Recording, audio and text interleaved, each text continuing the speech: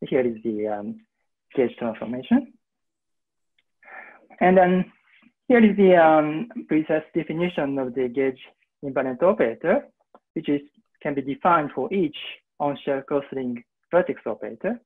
So intuitively, just gluing left half of the open string and the right half of the open string together, and you insert this on-shell cross-link vertex operator at the open string midpoint. So these gauge-invariant operators have an interesting origin in open cross-string field theory. One parameter family of formulation for open cross bosonic string field theory were constructed by Barton Bach in this paper. And this was actually may not be this paper, but was constructed.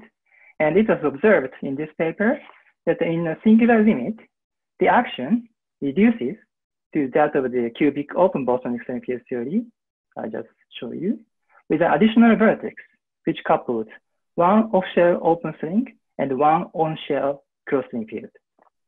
Here, phi is the on-shell cross-string field, and J phi is a map from a cross-string field to an open string field. The kinetic term of the cross-string field is absent in the limit, so the resulting theory is no longer open cross-string field theory. It is open string field theory with source term for a set of gauge-invariant operators I just introduced.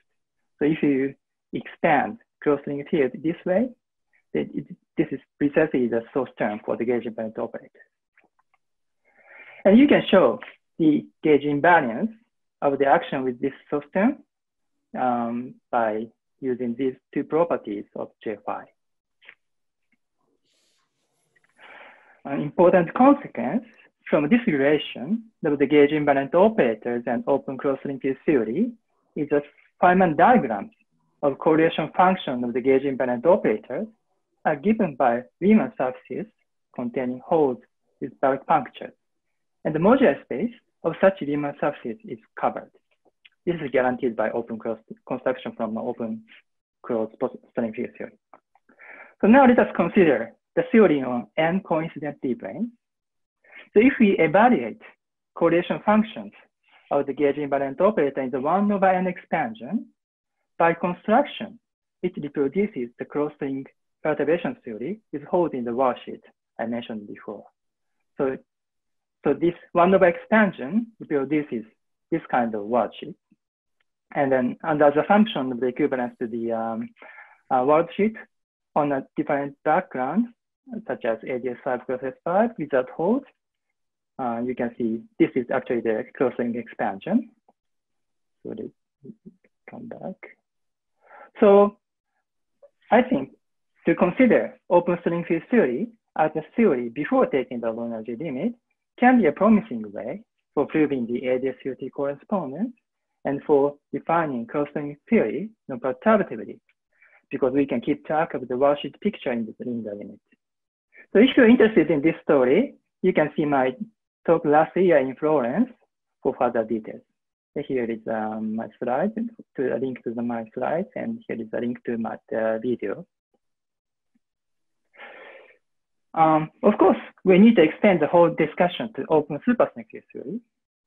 But then, as some of you may know, that there have been very impressive developments of the construction of the action of superstring field theory. So I think it's time to study open superstring field theory in this context. On the other hand, I also think it is interesting to consider gauge-invariant operators open bosonic string field theory in the non-critical string or in the topological string. Actually, these are subjects I wanted to discuss in this workshop if I were in Brazil. Okay, so this is the end of the introduction, and then let me go on to the effective action for massless field. The construction of the low energy effective action of string field theory was discussed by Ashok Sen in the context of closed superstring field theory in this paper. The string field projected onto the massless sector is used to describe the low energy effective action, it is shown that the gauge invariance of the low energy theory is inherited from the gauge invariance of the original theory. And that we can use the same strategy to the open bosonic string field theory.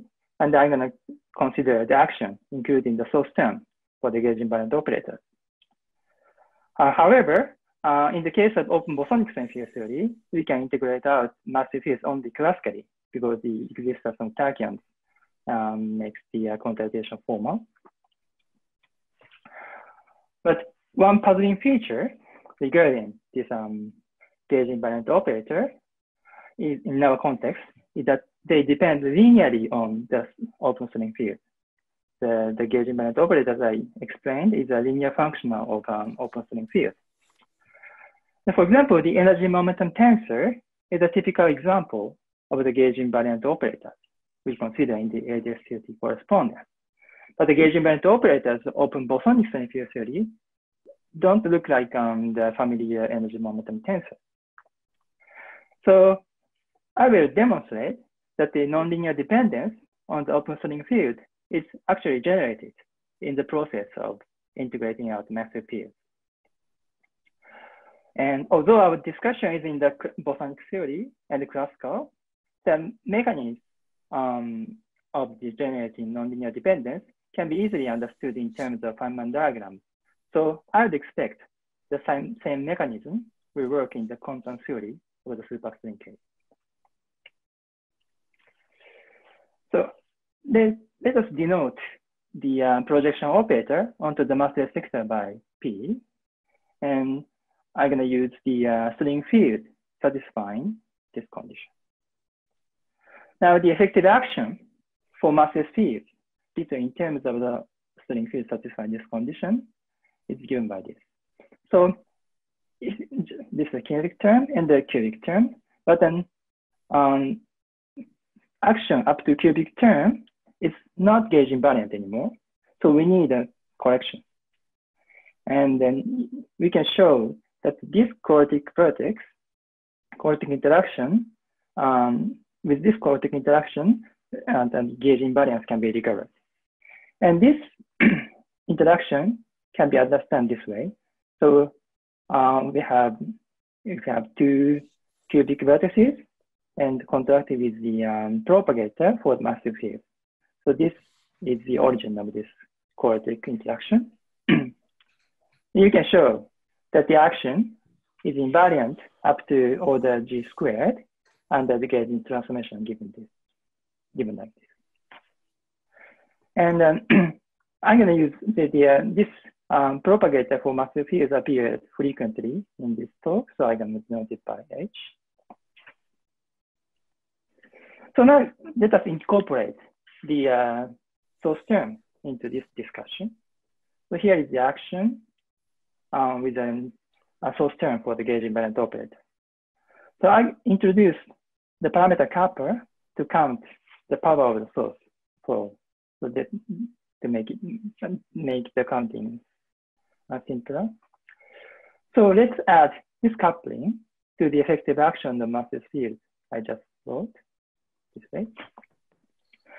But then the action is no longer gauge invariant, and we need a correction. So in this case, we need this term. And this term can be, again, understood in terms of Feynman diagram. So I had a source term and a cubic vertex. So if you contract these vertices by propagator for massive fields, you can get this term. Oh, by the way, this is a nonlinear, this depends non-linearly on open string fields, right? So this way, we can generate nonlinear dependence on open string fields. So this is good. The generation of nonlinear dependence of the gauge invariant operators on the open string field is what we expected. But there's an unexpected thing as well. So which is the this gauge transformation has to be modified or the kappa this way. And furthermore, the gauge invariance requires terms which are nonlinear with respect to the sources. So, I mean, the action also, we need an action of order kappa squared, kappa cubed, and so on. And the gauge transformation is also modified similarly. So I will not show you the expression of these terms in the action and these terms in the gauge transformation. But then these are, we have explicitly calculated. And for example, this term, S31, is given by Feynman diagram like this. So one source and two cubic vertices. These are the propagators for massive fields. But actually, there are some similarities between terms in the action, effective action, and terms in the gauge transformation. So terms in this triangle have some similarities with terms in the terms in this triangle. And so we found that the effective action and the modified gauge transformation can be written in terms of the same set of multi-string products which satisfy relations called weak n-infinity relation. Actually, with insight, the original action before integration, so namely this action, has a weak infinity structure in a rather trivial fashion, and the weak infinity structure of the effective action can be understood as being inherited from that of the original action. So let me move on to the discussion of the weak infinity structure. So let's consider an action of this form.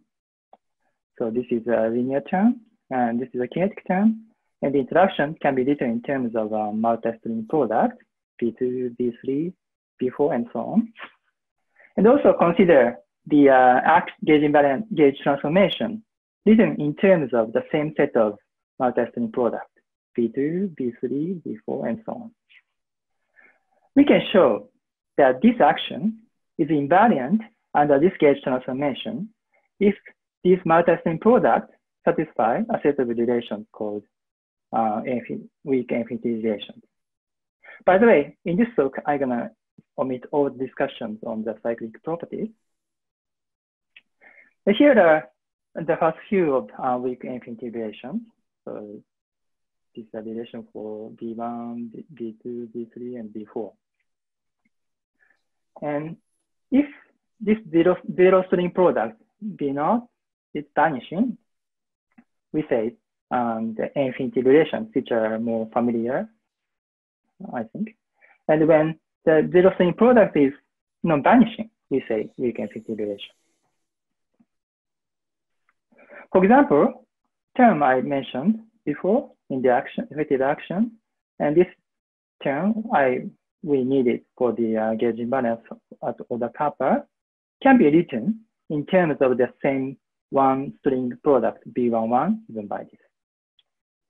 And we can confirm that all these terms can be written in terms of the same set of multi-string products.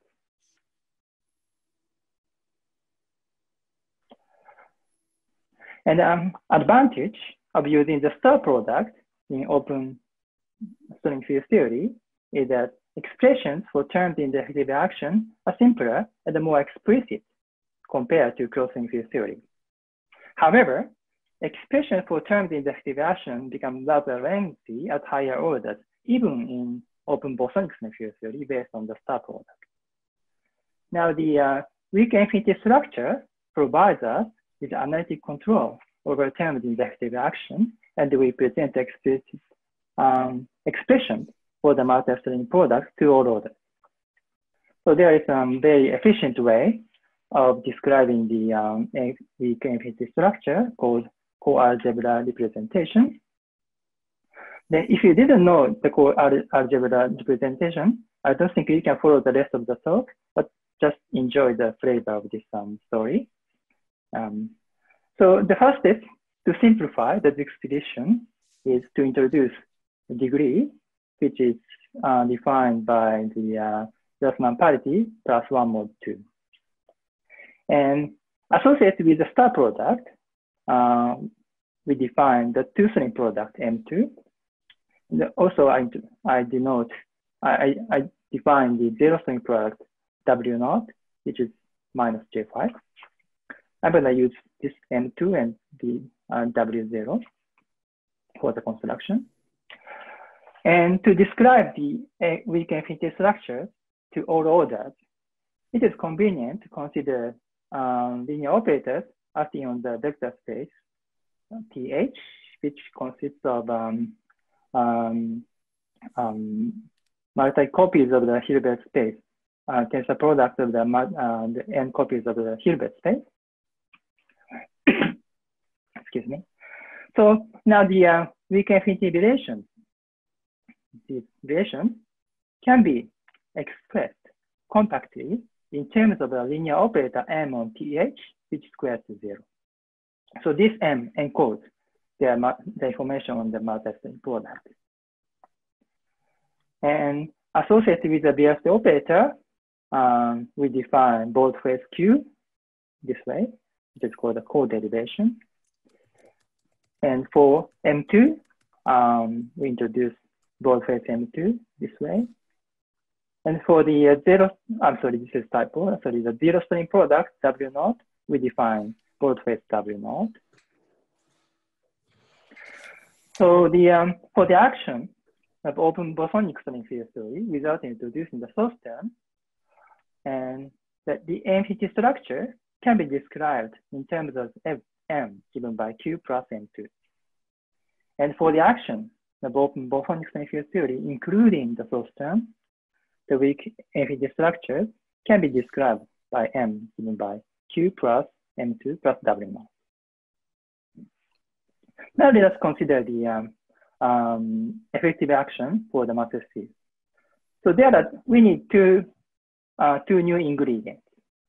The first one is the projection operator on TH, which I denote by board phase P, given by this. The second one is very important, which is the board phase H, which is associated with the propagator H for the massive field. So if you are familiar with the definition of the co-derivation, it is similar but different.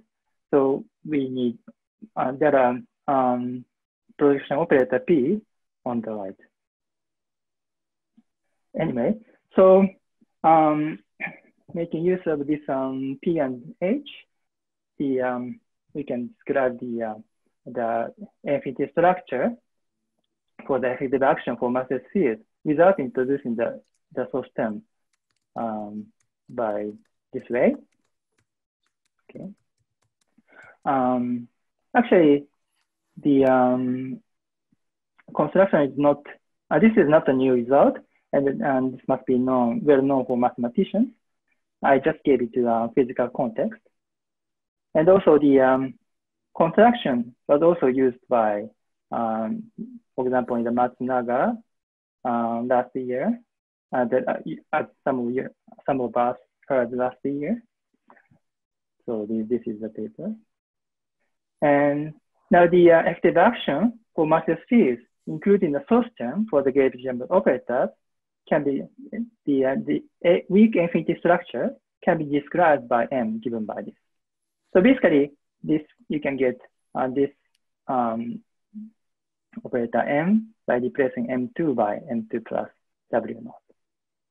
So I think this is fairly compact expression, and this is that's what I meant by we have analytic control over the order expression. So let me conclude my talk with some discussion.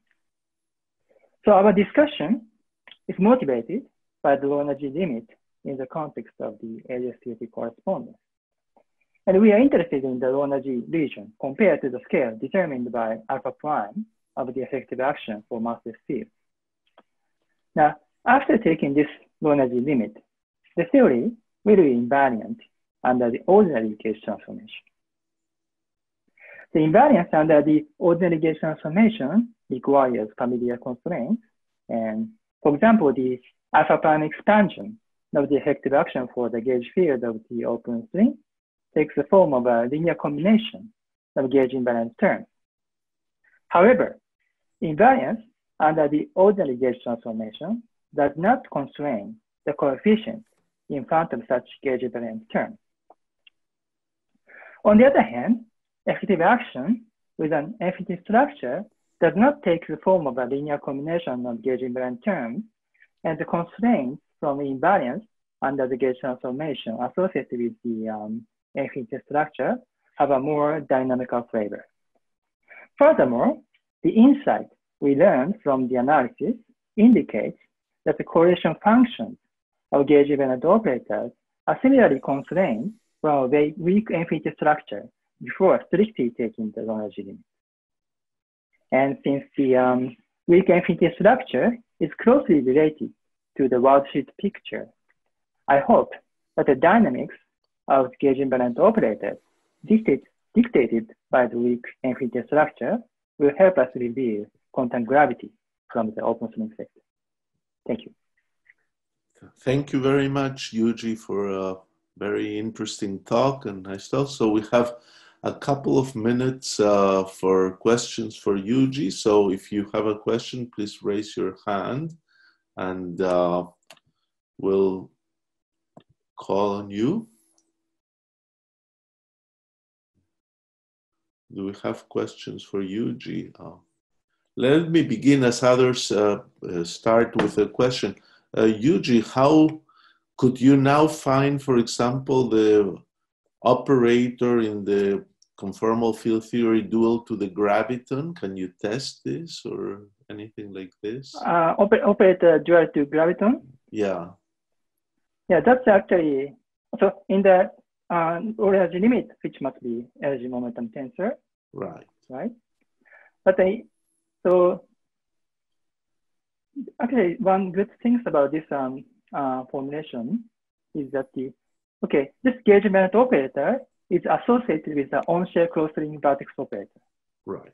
So if you're interested in the operator dual to the graviton, we can use graviton before taking the limit.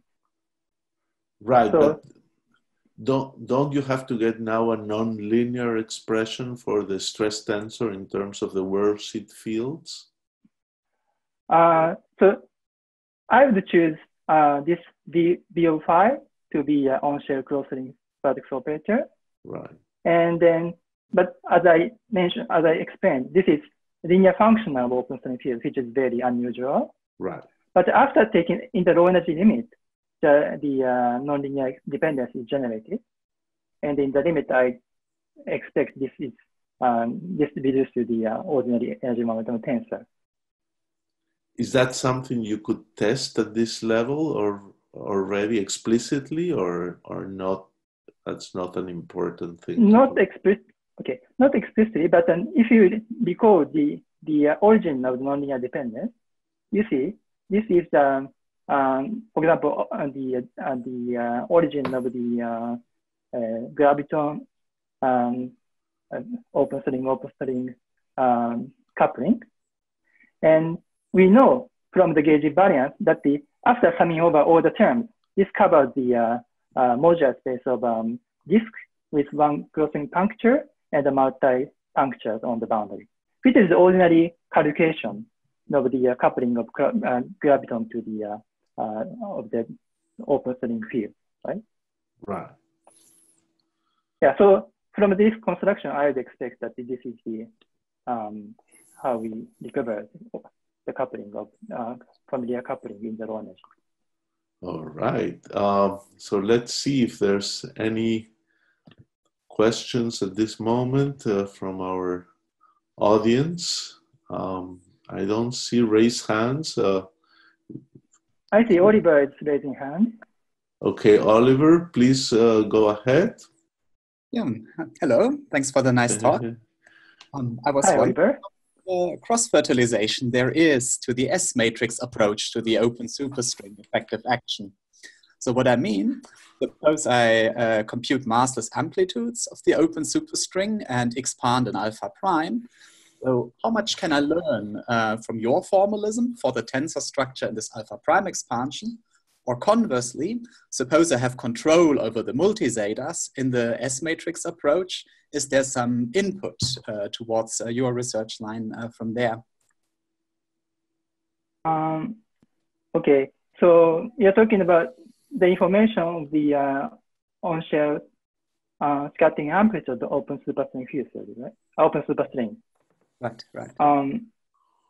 So in the, for example, action itself can be understood from this approach, but then, but I emphasize that the importance of the gauge-invariant operator of open string field theory, right? I don't know how much we can learn from the information on the S-matrix. So that's why I encourage you to turn your eye to the gauge-invariant operator. That's the idea of my talk. Okay. Yeah. Thank you. Very good. We have time for another brief questions. Anybody wants to say something, please raise your hands again.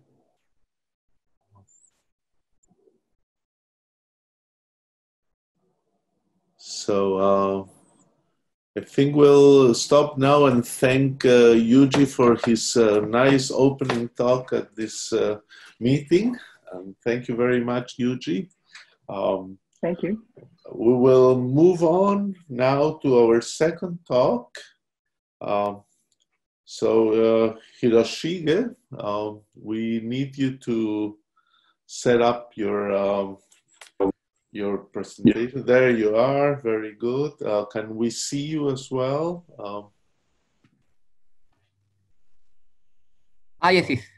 Yes, there you go, very good. So our second speaker this morning is Hiroshige Kajiura, and welcome you. He's coming from Chiba University in Japan, and as it says there, he's going to be telling us about open-closed correspondence. So please start. Welcome to Brazil. Thank you very much for the introduction, and I would like to thank the organizer for inviting me to this workshop. So to be honest, I don't study string field theory recently, so this is I think this is a good chance to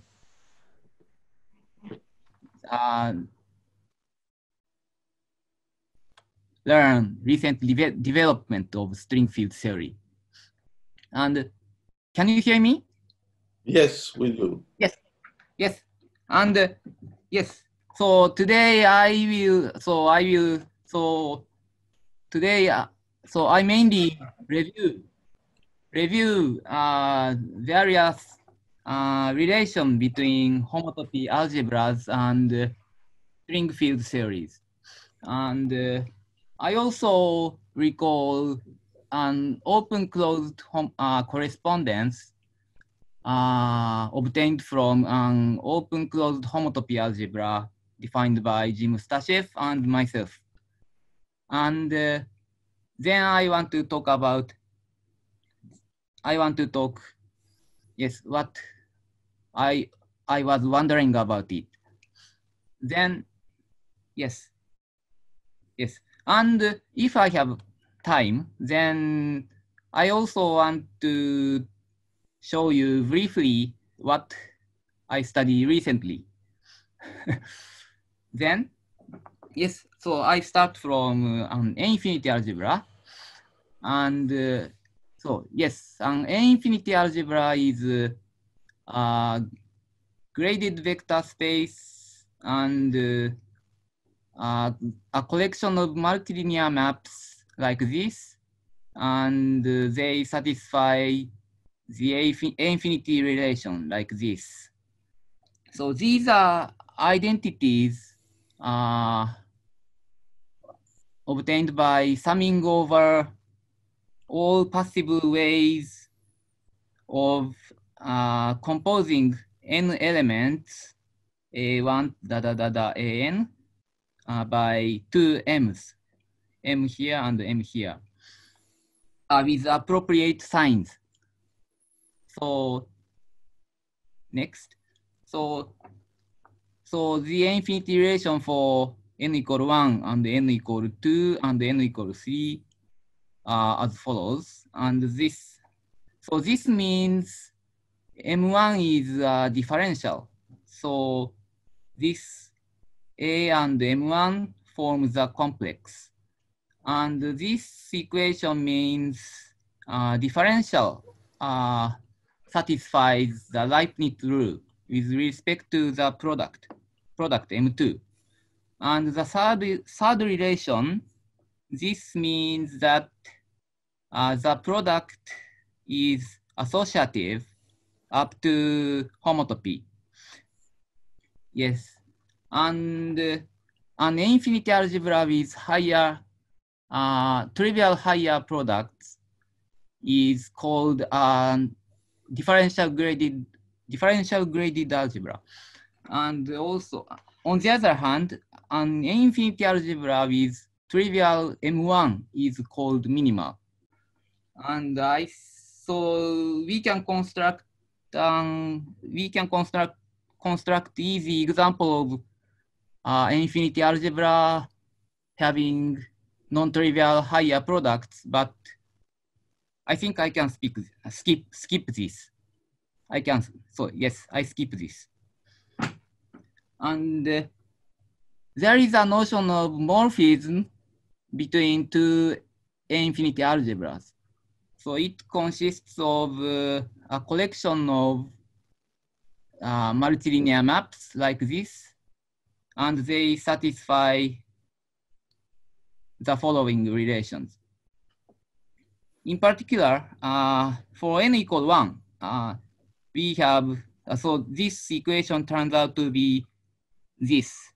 So this means, so the linear part, F1 forms a chain map between these complexes. Yes. And an infinity morphism from here to here is called an infinity quasi-isomorphism if this F1 is quasi-isomorphism of complexes. So quasi-isomorphism means F1 induces an isomorphism between the cohomologies here and here. Yes, and the notion of infinity quasi-isomorphism define reasonable equivalence relation between infinity algebras. Then so we are ready to state a fundamental theorem of homotopy algebra. It is a minimal model theorem by Kadeishvili. And so this is an important fundamental theorem. Yes, but this is this is a particular special case of the next this theorem called homological perturbation theory, developed by these people and also Merkulov and Kontsevich and Soiberman and so on. So for a given infinity algebra, and so this is a complex, and we start from decomposing this complex. So like this. So this iota is an inclusion. So if we identify this V and the image of V, then so this can be regarded as a subcomplex of this complex. And we have a homotopy operator satisfying this equation. So this data is called an SDR data. And given an SDR data, then an infinity structure is induced. Infinity structure on this V is induced from the original infinity algebra. And there is an explicit construction of this infinity algebra using Feynman graph. And this is actually the Feynman graph in physics. So this H plays a role of homotopy, plays a role of propagator. This is propagator. And yes, this infinity structure M corresponds to interacting vertices in this Feynman graph. So now we can see some connection to field theory. Yes. So a cyclic infinity algebra. A cyclic infinity algebra is equivalent to a cyclic action like this, and the cyclic action satisfying the classical VV master equation. And I omit the definition of cyclicity, but I think yes, you can imagine what it is. So this is a bracket. This is a bracket in Yuji Okawa-san's talk. So this cyclicity omega. Cyclicity omega is a bracket. So yes, this is a correspondence. So we can this phi is like open string field in bosonic open string field theory. So this is constructed from this A. And then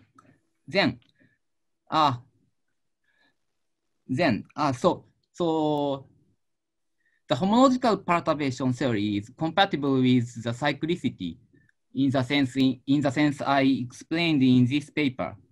So we obtain the induced infinity structures, induced cyclic infinity structure here, and this corresponds to the tree level effective theory of S, this S. And in particular, cyclic infinity minimal model corresponds to the on-shell scattering amplitude of this action. Yes, this is a correspondence. And so far, I only talk about an infinity algebra, but there are many other homotopy algebra.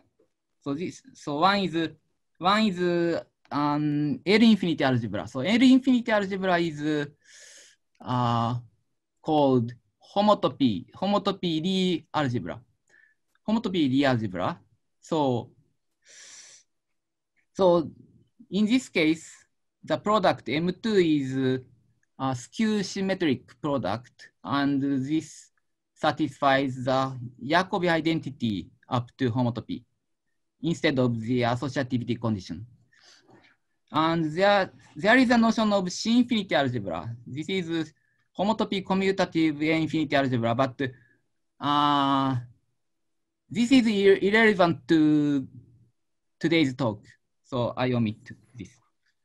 And an open-closed homotopy algebra is a mixture of an A-infinity algebra and an L-infinity algebra.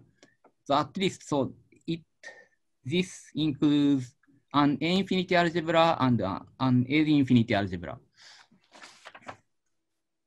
Yes, the coalgebra description is discussed by Eduardo. Yes. Then the relation of strings to string field theory is as follows. So there are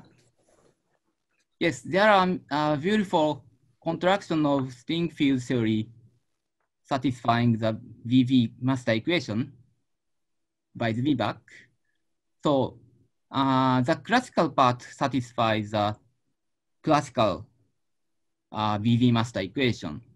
So they has the structure of cyclic homotopy algebra. Open case A infinity and closed case L infinity and open closed. Yes. Now I want to talk about an open closed correspondence. And yes, I didn't say the definition of open closed homotopy algebra, but anyway, so this includes an A infinity algebra and L infinity algebra. And then if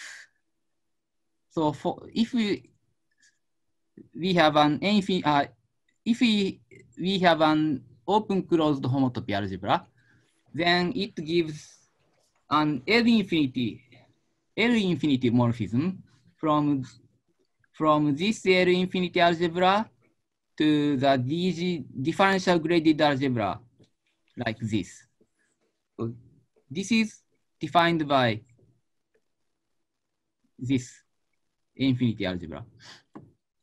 Here, Hock means Hochschild and G means Gerstenhaber. So this is the Hochschild complex with Hochschild differential D, and this is called Gerstenhaber bracket. Yes, and this forms the differential graded Lie algebra, which is L infinity algebra with trivial higher products. Yes. So if we have, if we have a field theory on the worldsheet, then we obtain some L infinity morphism from here to here. One typical example is the deformation quantization discussed by, solved by Kontsevich. So in this case, if we consider topological string called Poisson sigma model, then we obtain L infinity quasi-isomorphism from here to here. Then the deformation quantization problem is solved by this L infinity quasi-isomorphism. So I wonder, yes, I think it is interesting to consider this F for the usual bosonic open string field theory. So this is an interesting question, whether F is an L infinity quasi-isomorphism or not. And but in general, this F, so it is very difficult to calculate this. So I think this theory may be useful, but I'm not sure. I didn't do it explicitly, so I'm not. Yes. So this is a paper which appeared in the previous Yuji Okawa-san's talk. Yes. So and similar, so different. Yes. Another but related problem is that what is the minimal model of this DGLA? So if F is an L infinity quasi-isomorphism, then this should be the on-shell scattering amplitude of 3 closed string. So yes, so I think this is an interesting object. And even if this F is not an L infinity quasi-isomorphism, even if this is not an L infinity quasi-isomorphism, this DGLA is still an interesting object to be studied, I think, because this is a kind of closed string theory constructed from open string theory only. So I wonder, what is this? But I didn't do anything explicitly, so I'm sorry. Then I want to switch different topics. So now this is what I study recently. So this is, yes, homological symmetry. Now, now I study this problem. So yes, and homological mirror symmetry. Yeah. So this is, so there is mirror symmetry, which is a duality between a symplectic manifold and complex manifold. And homological mirror symmetry is a categorical version of mirror symmetry, categorical formulation of mirror symmetry. So we consider Fukaya category on this, and we consider the derived category of coherent sheaves on this space, and then we discuss whether this triangulated category is equivalent to this derived category or not. And Konsevich and Soiberman proposed to obtain this equivalence in the following way. So apply homological perturbation theory to a DG category so that this forms this is a full subcategory of Fukaya category, and this generates this derived category. So the key point is this. So roughly speaking, the key point is that so the Fukaya category is obtained by a minimal model of a DG category. Yes, this is a key point. So I think this is interesting. But in order to discuss this, so in order to obtain Fukaya category, we need to find an appropriate SDR data, which is a starting point of homological perturbation theory. So yes, and I reformulated this story so that we can proceed this idea explicitly in this paper. And now I study, yes. So there are some technical difficulties, but yes, it works for this example. And now I work on this case. Yes, I finished. Yes, I stop here. Thank you very much. Okay. Thank you very much for this motivating talk, Hiroshige. So let's see if we have a few questions for our speaker, either by raising your hands or...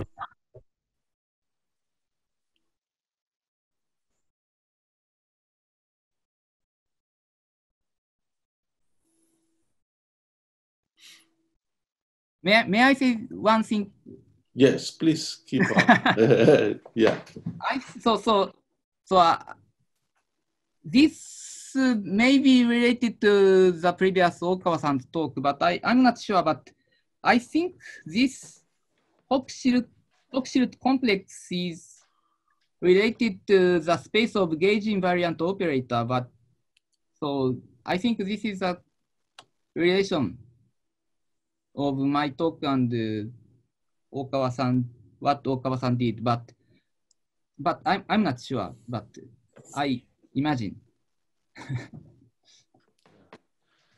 So what was the difficulty, or how much work is to calculate this quasi-isomorphism F, and why is it complicated? So I didn't say the definition of open-closed homotopy algebra, but yes, so this F is constructed from open-closed interactions in this open-closed homotopy algebra. So in general, if we consider so general open-closed string field theory, then we need to consider various open-closed vertices. So I think it is very complicated. And also, so I think this may be better. This may be better, but another problem is that this Hawk shoot, so this space is huge. This space is huge. The cohomology may be reasonable, but this space is huge. So even in the case of Witten, string field theory of Witten type, this may be too complicated. So I think we need some filtration, something like level filtration or something. So, but I didn't do it explicitly. Yes. Let's see if we have other questions for our speaker.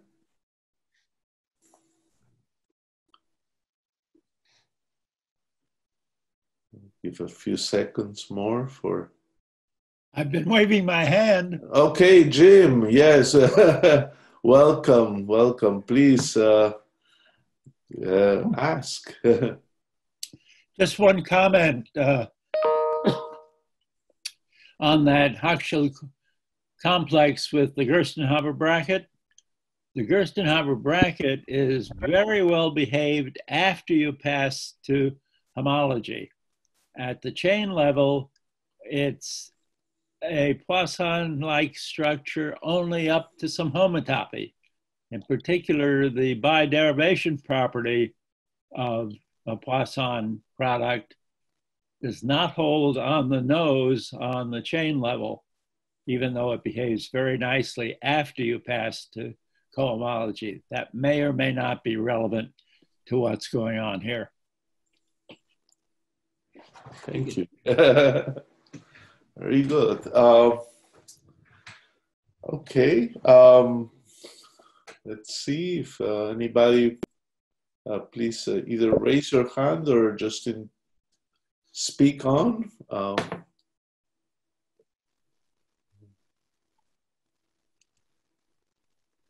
So I think we'll thank Hiroshige for his contribution to the conference. Thank you very much for your talk.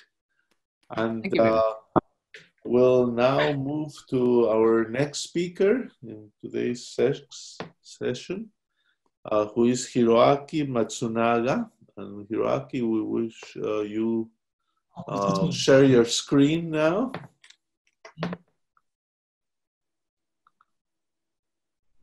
Very good. We can see you now, and we want to see also you keep your video on. That would be nice. Okay, so let me start. Yeah, there you go. So one second. So we're happy to have Hiroaki speaking in this conference. Hiroaki is from the Institute of Physics in the Czech Academy of Sciences in Prague, and as it says there, he will be speaking about the path integrals, quantum A-infinity structure in quantum field theory. So welcome, and please go ahead. So thank you for the introduction, and thank you for giving me this opportunity. So today, I'm talking about an infinity structure of your quantum field theory. And yeah, these are my today's messages to you.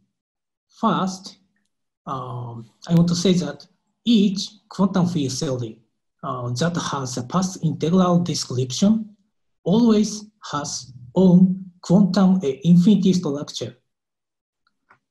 And second, the path integral always gives a morphism of such an infinity structure. So the path integral preserves your infinity structure of your quantum field theory. And as a result, in physics, you will find that as long as your original quantum field theory is consistent, then all objects obtained by the path integral also have own infinity or infinity structure automatically.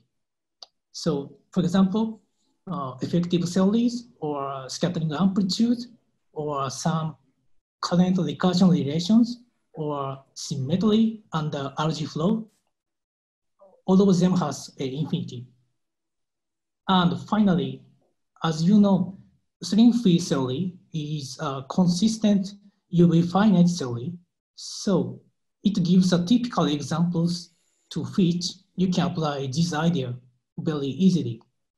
So these are what I would like to tell you today. So in this talk, I will explain these meanings more precisely. So this is a plan of my talk. First, I will explain why every path integrable quantum field theory have an infinity or L-infinity structure. And then I explain why the path integral preserves such an infinity or L-infinity. And after that, I consider some applications to string field theory. And before starting my talk, I would like to emphasize that most of these results are a kind of patchwork of non-results. So some of you may know some of them. Okay, let me start. So just now, I told you that each quantum field theory that has a path integral description always has all infinity structures. First of all, let me explain the meanings of these words, such as consistent QFT, or path integrable QFT, or QFT that has a path integral description in my talk. That is all quantum field theory solving the Battering-Vilkovisky's master equation. So, what was big V? As you may know, it is a powerful and general formalisms that enable us to perform the path integral, even for gauge theory. And it is described by the geometry of odd Laplacian, which is nilpotent. So in this formalism, to define path integral of something, all Laplacian exact object must vanish, and the integrand must be Laplacian closed. These are consistency condition. So then, for each quantum field theory, this consistency condition gives the famous BV master equation. So to have the path integral, your quantum field theory must solve this equation.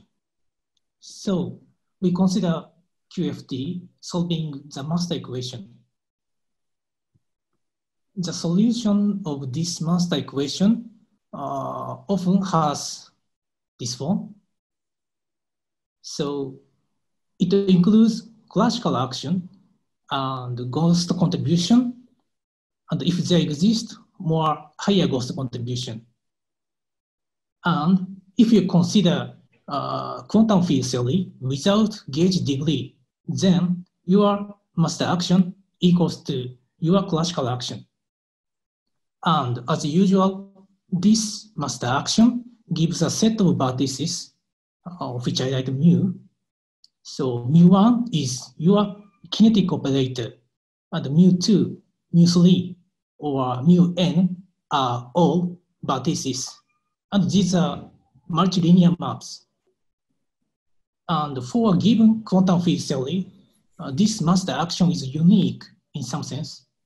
And actually, this set of multilinear maps satisfies a quantum infinity or infinity relation, which I explained. So we consider the operator shifted BV Laplacian.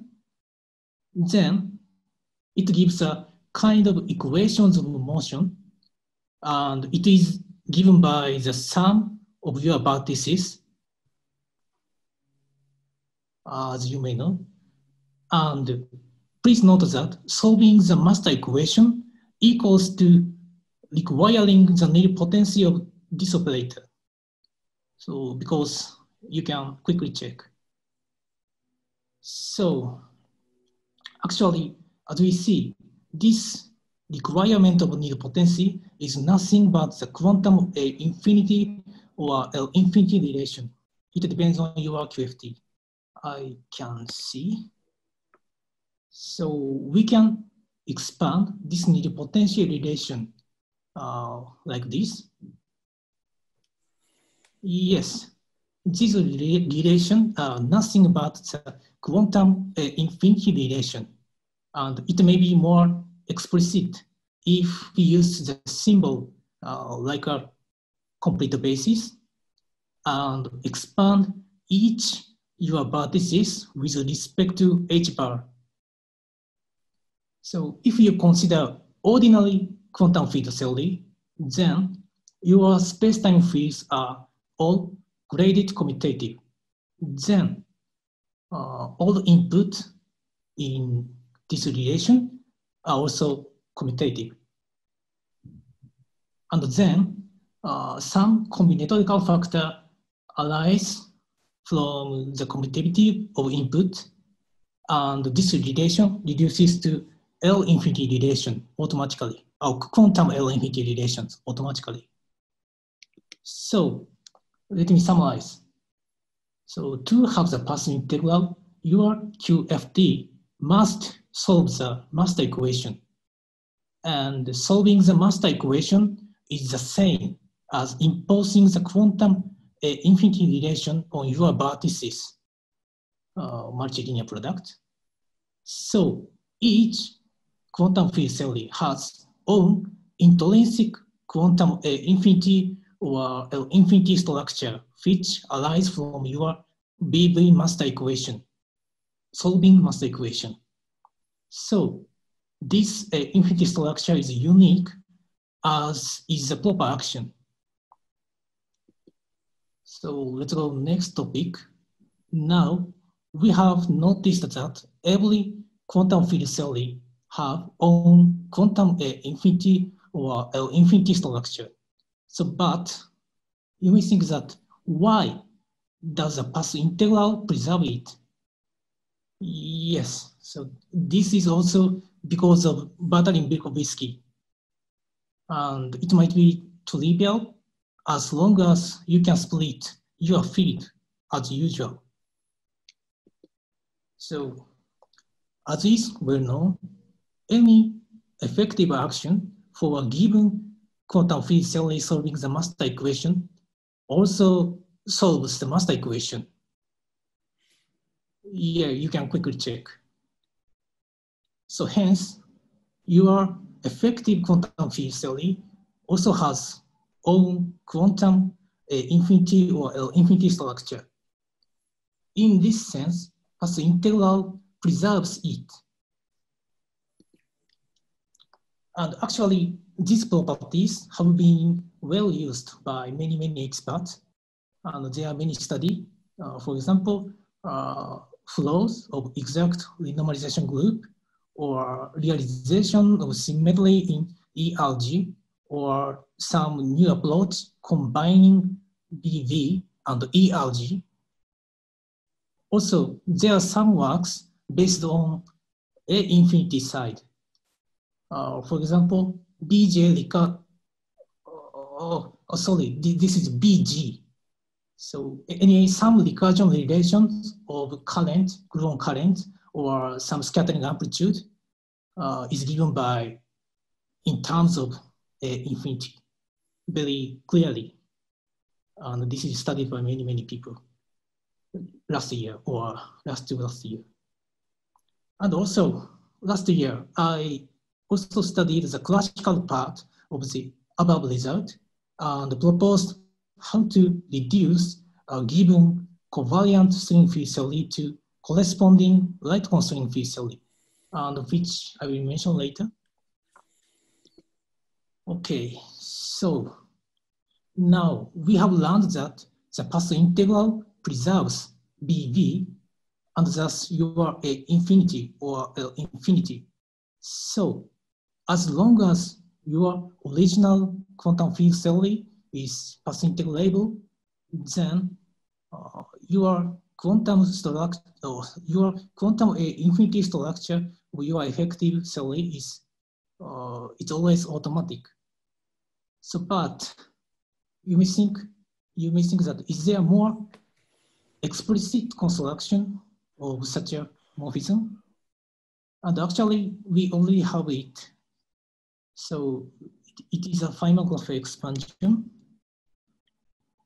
So the perturbative path integral gives such a morphism very, very explicitly. So in other words, Feynman graph expansion always preserves quantum infinity structure or L infinity structure. And yeah, we noticed that the path integral gives a morphism of Bartalin-Vilkovisky, like this transformation. And this transformation is often called exact renormalization group transformation by some people. And of course, it is an infinity morphism. So the Feynman graph expansion of this transformation also gives a morphism. So far, so we obtained some result in terms of the master action, but of course, we can also obtain corresponding result in terms of infinity or L infinity more directly. And it is given by so-called homological perturbation. So yeah, by using some algebraic description, you can get your effective infinity or corresponding morphism like this. And this homological perturbation is the same as the Feynman graph expansion or applying Wick's theorem for this transformation. So now I will skip this fact, explanation of this fact, but it is in appendix of my slide. So but let me give some comment on this homological perturbation. The homological perturbation can be used to obtain perturbative path integral or the Feynman graph expansion. And such a perturbation is given by this sequence. In this sequence, each operator is nilpotent. So there is a perturbation connecting these nilpotent operators. And such a homological perturbation gives a Wick's theorem or the Feynman graph expansion as a chain map of these complex. So actually it is the same, completely same as the Feynman graph expansion. But sometimes homological perturbation give us more explicit construction for some quantity. So it may be useful for some quantity. Okay, so before application to string field theory, let me give some comment. So in this talk, I only considered algebraic aspects. So, but now it may be trivial to you. So, however, please note that all physically important informations are in your complete construction of regular propagators. And you might learn it from the instanton. And in general, of course, it may be a challenging problem to solve the BV master equation for quantum field theory with finite cutoff. Yes, of course, so solving master equation for quantum field theory without cutoff is not difficult, but regular propagator will require some cutoff dependence. And as I know, even for Yang-Mills type theory, we just know a one loop level result only by it's obtained by last year. And in general, your Laplacian will have cutoff dependence for such a theory. And then RG flow are given by canonical transformation of your master action or morphism of your infinity. Then this flow shifts the cutoff dependence of your Laplacian. So anyway, application to string field theory is easier than other these use divergent quantum field theory, and it is exact. So maybe string field theory may be useful to seek or to construct master action for such a QFT with finite cutoff. So, but we now go to application to string field theory. So we now consider string field theory. As you know, string field theory is a consistent UV finite quantum field theory, and it satisfies the master equation. So for a given master equation, we can consider the path integral, like this P. Then, thanks to the Batarin-Vilkovsky, the quantum infinity or L infinity structure of your effective action is always automatic. So we have many typical examples. But first, please note that your effective theory, of course, has A infinity or L infinity structure, but it is corresponding to your splitting of field, because such a splitting changes the propagators. So effective action always has this form, but new prime or other more explicit construction depends on your propagators. And the typical examples are here. First, as usual, if you consider IR part and UV part, then it gives a usual Wilsonian.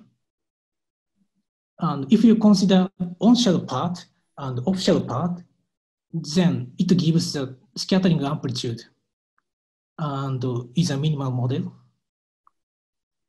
And third, if you consider massless part and massive part, it gives a manifest infinity or infinity effective quantum field theory with finite alpha prime. And finally, if you consider physical part and gauge or unphysical part, then it gives a gauge removed string field theory with manifest infinity or L infinity. And the second application is lightcone reduction. This is a special choice of the last example. So it says that for a given covariant string field theory, there exists the corresponding lightcone string field theory. So please recall that the BRST operator of strings has a similarity transformation. For example, for open strings, we have this form. So this similarity transformation connects your covariant BRST operator and this is the lightcone Hamiltonian plus some extra modes. And then it gives, or it tells you that your covariant string field comes from lightcone string field plus some BRST quartet excitation. And then you will get a infinity or L infinity type lightcone string field theory. And in general, such a lightcone theory has this form, and it has two parts. The first part has the same form as your starting covariant theory. So, but the second part consists of kind of effective vertices. So your lightcone theory may have different form from your original covariant theory. And the final application is realization of symmetry as A infinity or L infinity. So please recall that composite operators of symmetry transformation, so generator of symmetry, survives along exact renormalization group flow like this, and there is no loss of symmetry. Of course, after a path integral, the generator takes very, very complicated form and non-linear. But anyway, there is no loss of symmetry. And this is also true for our case. The relation between original symmetry generator and the effective symmetry generator is very exact or very explicit in this case. It is given by our morphism of A infinity, which was given by previous slides, like this. So symmetry of the original quantum field theory also exists in your effective theory in terms of A infinity or L infinity.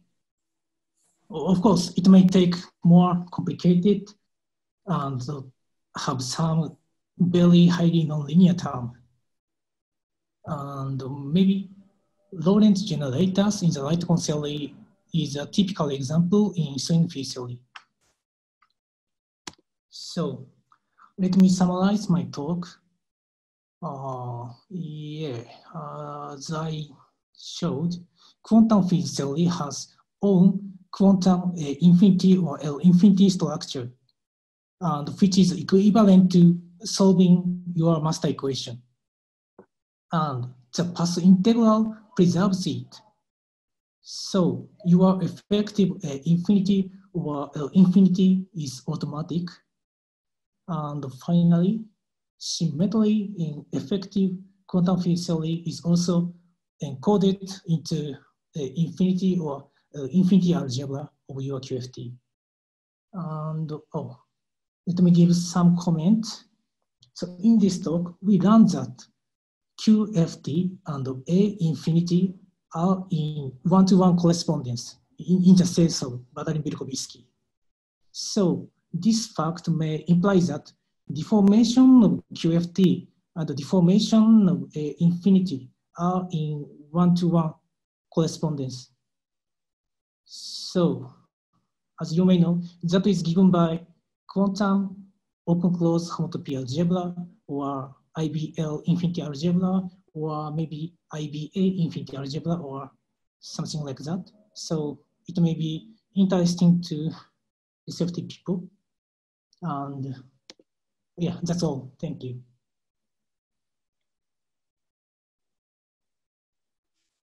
Thanks very much, Hiroaki, for your nice talk and broad subject that you've covered in this talk. And let's see if we have some questions over here. Anybody raise hand, or if you want, just barge in and start talking. Jim, would you say something? You have to unmute yourself. Yes, it's okay now. Yes, major question. You emphasized the A infinity and the L infinity. Yeah. At first, I thought those were just sort of in parallel.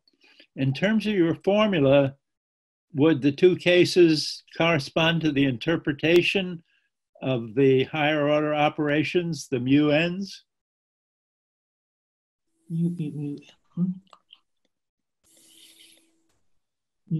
So mu L in my formula?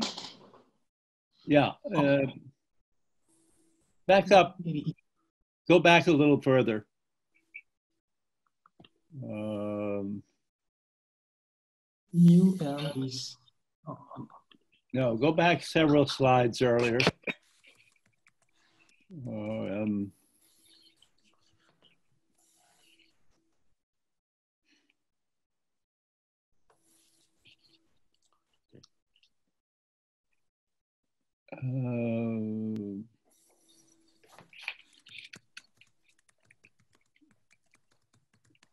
Okay, where's the first place where you mentioned A infinity? Well, it's right there. Okay, so on that page, looking at that formula, how can I see that as being either A infinity or L infinity? Well, I think you can apply the same formula for algebra over modular operand. Fine. And then finally, how do you work with it so that you have both simultaneously and the open-closed relation? Yes, but the type of homotopy algebra will be depends on your quantum field theory. So I only considered such a property coming from the BB algebra. So what I should say. Go to your next to the last slide. Next to the last slide. This one?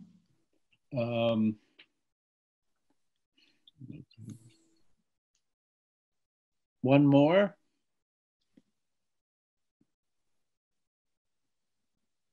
Still one more.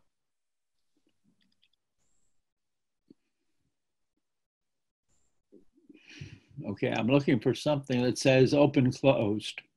Go one more.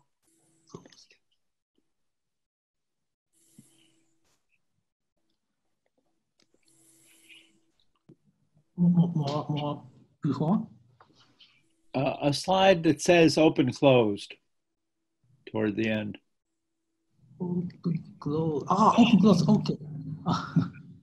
Oh, this one. Right. So interpreting either A infinity, L infinity separately is fine. Where is the open closed relation as in Hiroshige's? Yeah. Honestly speaking, it's a little obscure for me, but fine, good enough. yeah. Let's move on. Thanks. Nathan Berkowitz has a question for Hiroaki. Hiroaki, I have two questions. One question is, for quantum field theory, you really don't need a Lagrangian, you just need an S matrix. Can you define a BV formalism when you just have an S matrix? And the second question is there some simple computation where the BV formalism is the simplest way to compute something? Okay, the answer of first question is that if you have a kind of equations of motion or Hamiltonian, then you can apply very similar formula.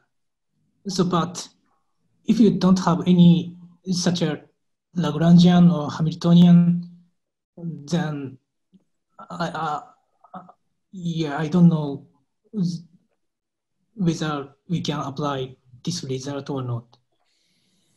So the answer for second question is that,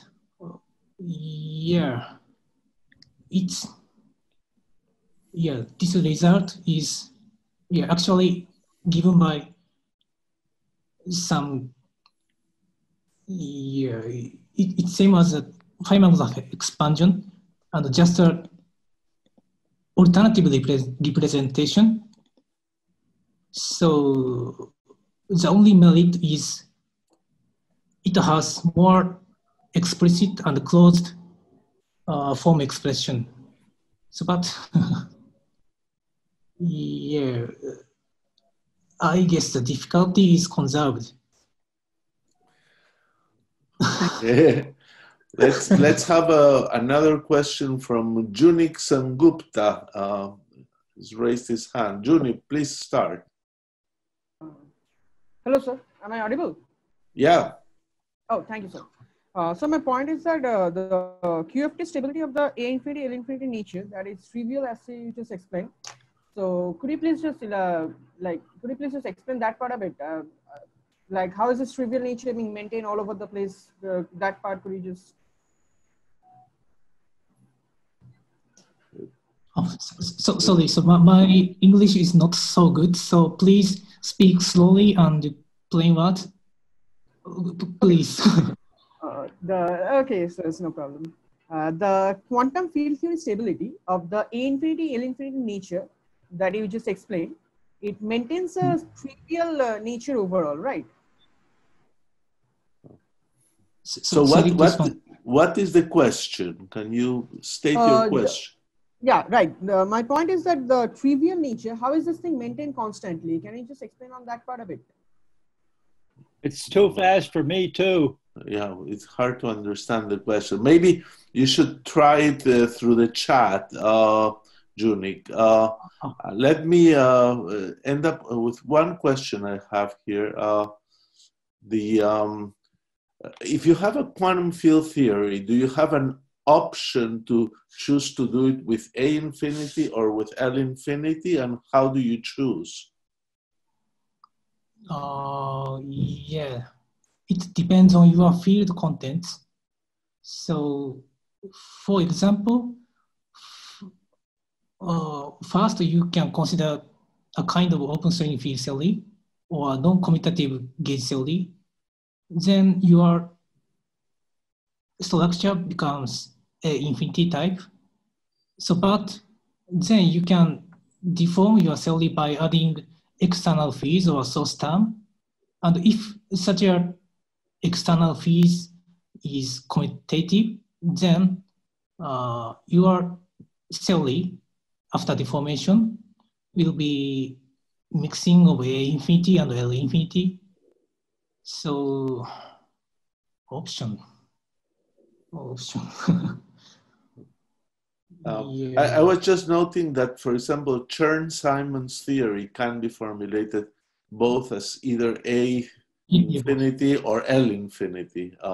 Slight differences, but they can admit both. And I just don't know if any field theory you can do the same thing. Yeah, basically any L infinity appears in this form can be written in terms of A infinity.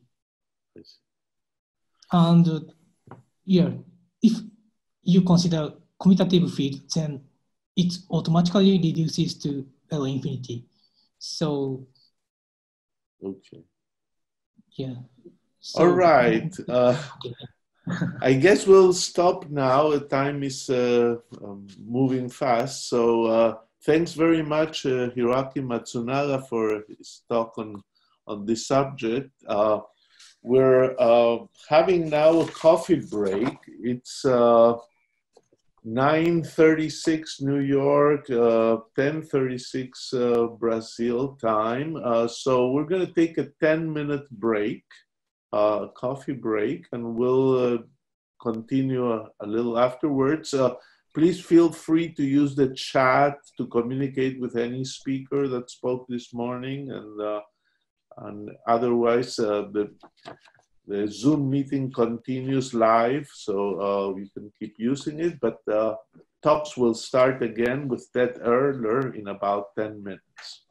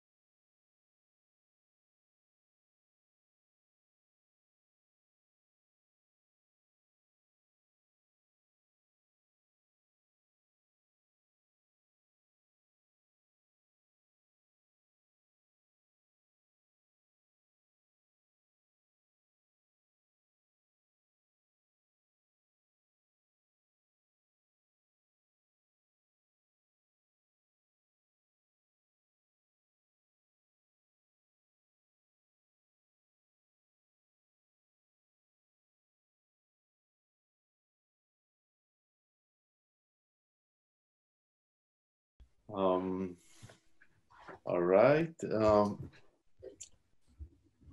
So Nathan, I think we're gonna restart. That's good. Good idea. Very good. So we're continuing on our morning session, first day of the conference.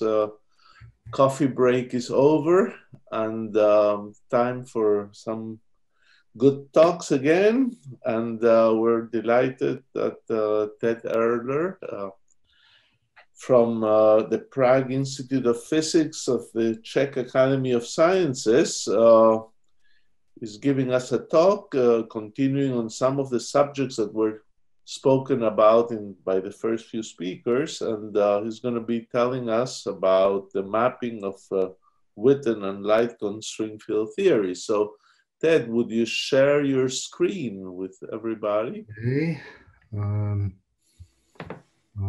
Let's see. Okay. There we go. Maybe it's a little bigger, or yeah, that looks wonderful. All right, so please welcome Ted and go ahead. Okay. So thank you everyone for coming. So I'm going to be talking about the relation between Witten and lightcone string field theories. This is some ongoing work with Hiroaki. So, okay, so the connection between covariant and lightcone formulations of string theory is a really ancient subject, and I wouldn't say it's completely mysterious, but I think that from the string field theory point of view, maybe certain things could be a little bit clearer. So what we're trying to do is find an explicit mapping between the field variables of Witten's string field theory and the conventional lightcone string field theory as originally formulated by Kaku and Kikawa based on the Mandelstam style vertex. So the upshot of this is that the lightcone string field theory can be derived essentially as an effective action from covariant string field theory by integrating out the unphysical modes. So, so this theme of effective actions is something that we're going to see a lot in this conference. So this is another iteration of this idea. Okay, so let's remind ourselves what we need to know about the Witten string field theory and the lightcone string field theory. So the Witten string field theory is formulated with an, okay, so you can write it in this way. It's a cubic action where the cubic vertex is defined by Witten's open string star product, the associative star product of open strings. And for lightcone string field theory, you have an action as well. This time it's quartic, okay? So there's a cubic vertex describing the lightcone interaction of three open strings, and it turns out that you also need a quartic vertex, and the actions can be written in this way. So the string fields for these actions are both elements of the state space of your boundary conformal field theory that's defining your open string. Okay, so they're both states at ghost number 1. So for the Witten theory, it's an arbitrary state at ghost number 1. And for the lightcone theory, it's not an arbitrary state, but it's a state that's subject to a linear constraint, which is that all fields where there are ghost oscillators or lightcone oscillators acting on the vacuum, all those fields must be 0. Okay, so there's a constraint on our field. So we have, okay, so I'm going to say that the Witten string field is an element of state space H covariant, and the lightcone string field is an element of the state space H lightcone. So as I was just saying, both of these state spaces are the same in the sense that they're the state spaces of your conformal field theory. But it's useful to consider them as different, because on the covariant state space, you have a BRST structure, which is defined by the usual BRST operator. Whereas on the light cone state space, you have a BRST structure, which essentially amounts to C0 times L0, okay? So the BRST structures are different. And one additional comment is that usually the light cone string field theory is not, the light cone string field is not thought of as an element of the full state space of your conformal field theory, okay, though you can embed it in some trivial way. It's just, so you usually don't, in particular, you usually don't formulate the action with the ghosts, but for our discussion, it's useful to keep the ghosts in the action just for bookkeeping purposes. And okay, you can get the action as it's usually written by just evaluating all the ghost correlators, which are implicit in this expression. Okay, so let's first consider a generic open string field theory, and so we won't commit about the nature of the interactions of the string field, and then we will okay, we will discuss the nature of the interactions a little bit later. So let's just keep ourselves general for the moment. Okay, so to arrive at a corresponding light cone string field theory, what we need to do is we need to integrate out the unphysical fields, okay, as I was saying. Okay, but unfortunately, this is not quite as easy as just integrating out the fields that contain light cone and ghost oscillators, because the BRST structures in the light cone theory and in the covariant theory are not the same.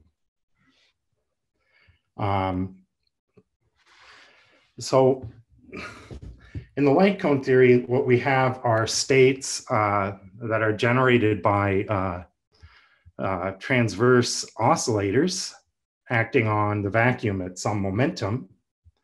So this is a basis for our light cone string field.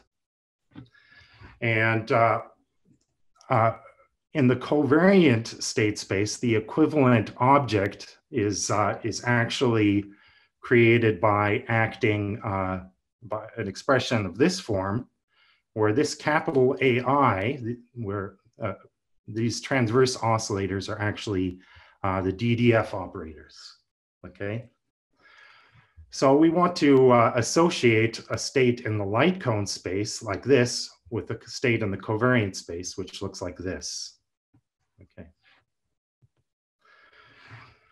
So to integrate out the unphysical degrees of freedom, what we need to do is we need to find a decomposition of our covariant vector space into the DDF vector space and a vector space that includes everything else. And these subspaces have to be BPZ orthogonal, okay?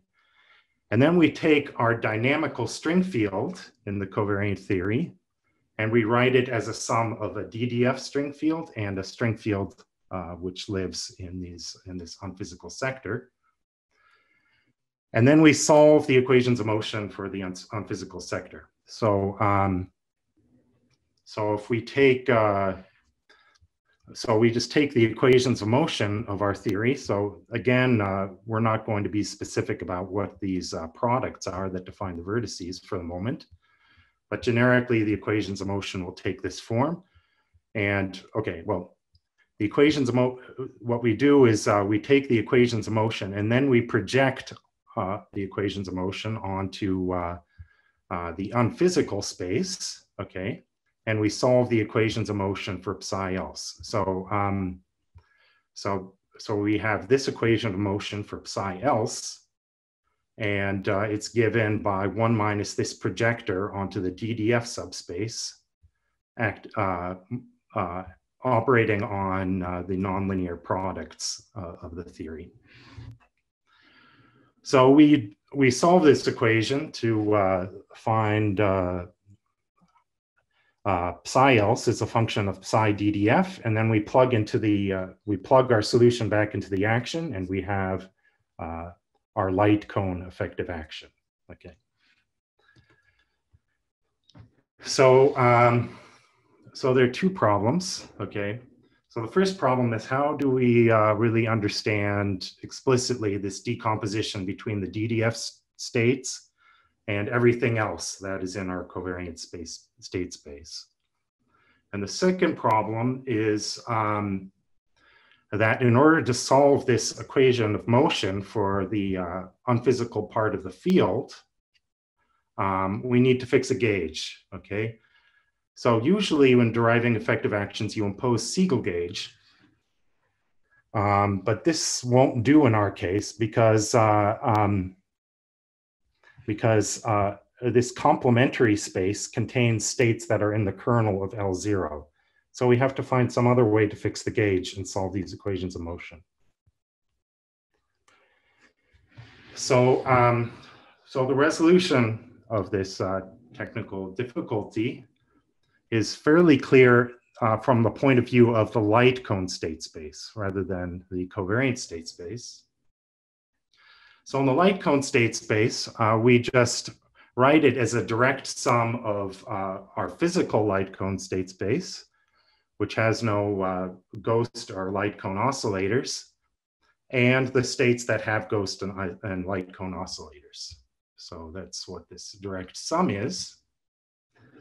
And these two spaces are distinguished by whether or not this operator, which I'm writing as L0 parallel, has a vanishing eigenvalue. So if this L0 parallel is equal to 0, there are no ghost or light cone oscillators. And if it's not equal to 0, then it does. Okay, so so furthermore, it turns out that you can find an operator which I'm going to call B0 parallel, which satisfies this commutation relation. So Q light cone with B0 parallel is equal to L0 parallel. Okay, where Q light cone is the analog of the BRST operator on the light cone state space. Okay, so from this point of view, it's clear what we should do in this in this state space. We should integrate out all the fields which have non-zero L0 parallel using the gauge condition that B0 parallel equals 0. So what we need to accomplish this, okay, so what we need ultimately is a similarity transformation between the light cone state space and the covariant state space, okay, which maps the BRST operators into each other. So Q is the ordinary BRST operator, and Q light cone is the BRST operator on this light cone state space, and there should be a similarity transformation relating them. Okay. Then we can identify the DDF subspace, okay, basically as the image of the physical light cone subspace under this similarity transformation, and everything else will be the image of the states which contain ghost and light cone oscillators. Okay, and then the gauge fixing condition we should impose is that the similarity transformed B0 parallel should be equal to 0. Okay, so this similarity transformation, okay, has been constructed by Aisaka and Kazama back in 2004. So so now maybe we can explain how this goes. Okay, so we're going to think about our worldsheet variables, okay, from the point of view of a covariant string and from the point of view of a light cone string. So from the point of view of a covariant string, okay, we have our transverse oscillators or transverse scalars. We have light cone oscillators and zero modes, okay? And taken all together, these form the degrees of freedom of a C equals 26 matter conformal field theory. And then we have our BC ghosts, which have central charge minus 26, okay? So this is the usual story. Now, from the light cone point of view, we have our transverse free scalars, okay? And these define a conformal field theory with central charge 24.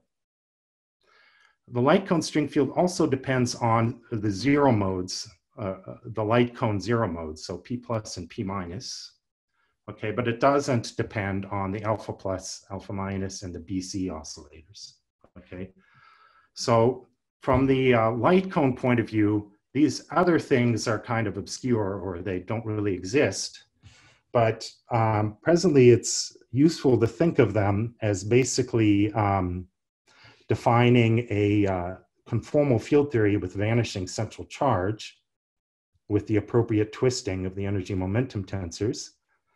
And in such a way that these four objects form a cohomologically trivial quartet. Okay. So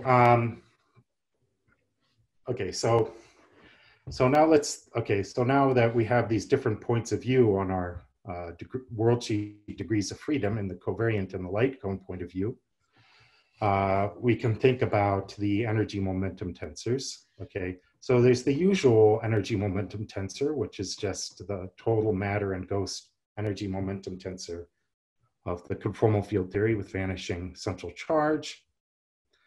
There's what I'm going to write as T perp is the energy momentum tensor of the transverse free scalars, and it has central charge 24 transverse scalars. And then this energy momentum tensor, which is kind of the non-trivial thing, is I'm going to write it as T parallel.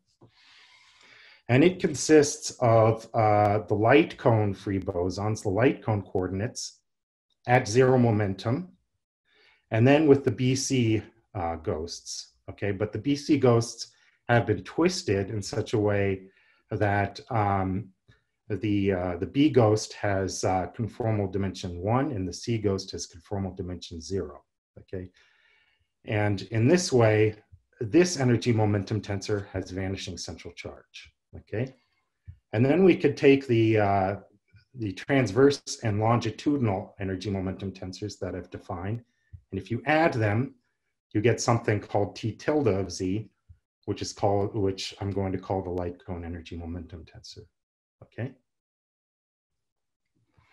Okay, so now with this background, we could state the result of Isaka and Kazama, which is that there is a similarity transformation relating the light cone BRST operator to the covariant BRST operator, where the light cone BRST operator is this C0, L0, which we already saw in our action of the light cone string field theory, plus some other term, which is which basically cancels the in the cohomology, cancels the contribution to the cohomology from the ghosts and light cone oscillators through the quartet mechanism.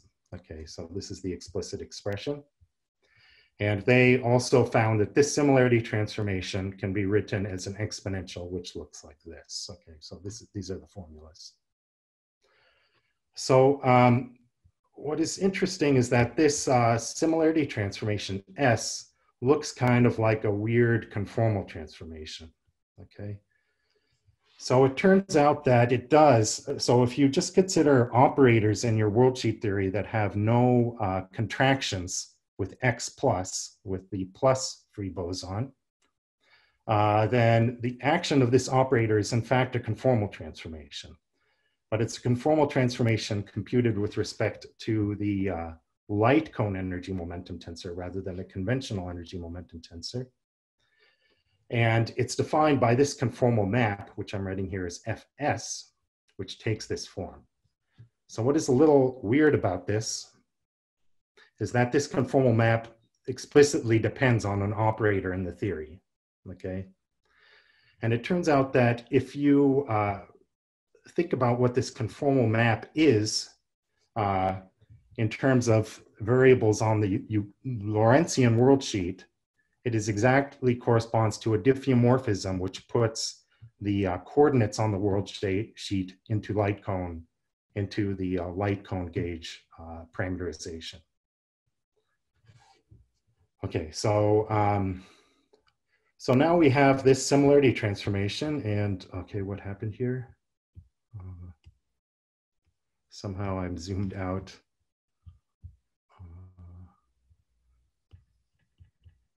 Sorry about that. We have this similarity transformation, and using this conformal transformation rule, we find that the similarity transformation of the alpha oscillators just gives us our DDF oscillators, and the transformation of B0 parallel, which we need for gauge fixing, is given by this expression, and of L0 parallel is given by this. Okay, this expression. Okay. Okay, so now we can solve the equations of motion for okay, so now we can return to the original problem, which was to solve the equations of motion for the unphysical part of the covariant string field. And okay, so we do this again by fixing the gauge SB0 parallel equals 0, okay? And if you do that, then you can write the equations of motion like this, okay? The equations of motion for the unphysical field. Or this thing, which is in front of the equations, so these are just the products of the theory again, and this thing, which is in front of everything, is kind of a propagator, okay? So, so if we plug the, okay, so we have psi else both on the left and right hand side, but we can just plug this equation into itself to determine psi else just as a function of psi DDF, okay? And this is what you find, okay? So you find, okay, so there's some structure here. And then you can take this solution and you can plug it back into the action, to your original action. And then you have an effective action, which depends on your light cone degrees of freedom and your light cone string field. Okay, so in order to write it in terms of a light cone string field, we have to remember that this DDF string field, which lives in the covariant space, is related to the light cone field by this similarity transformation.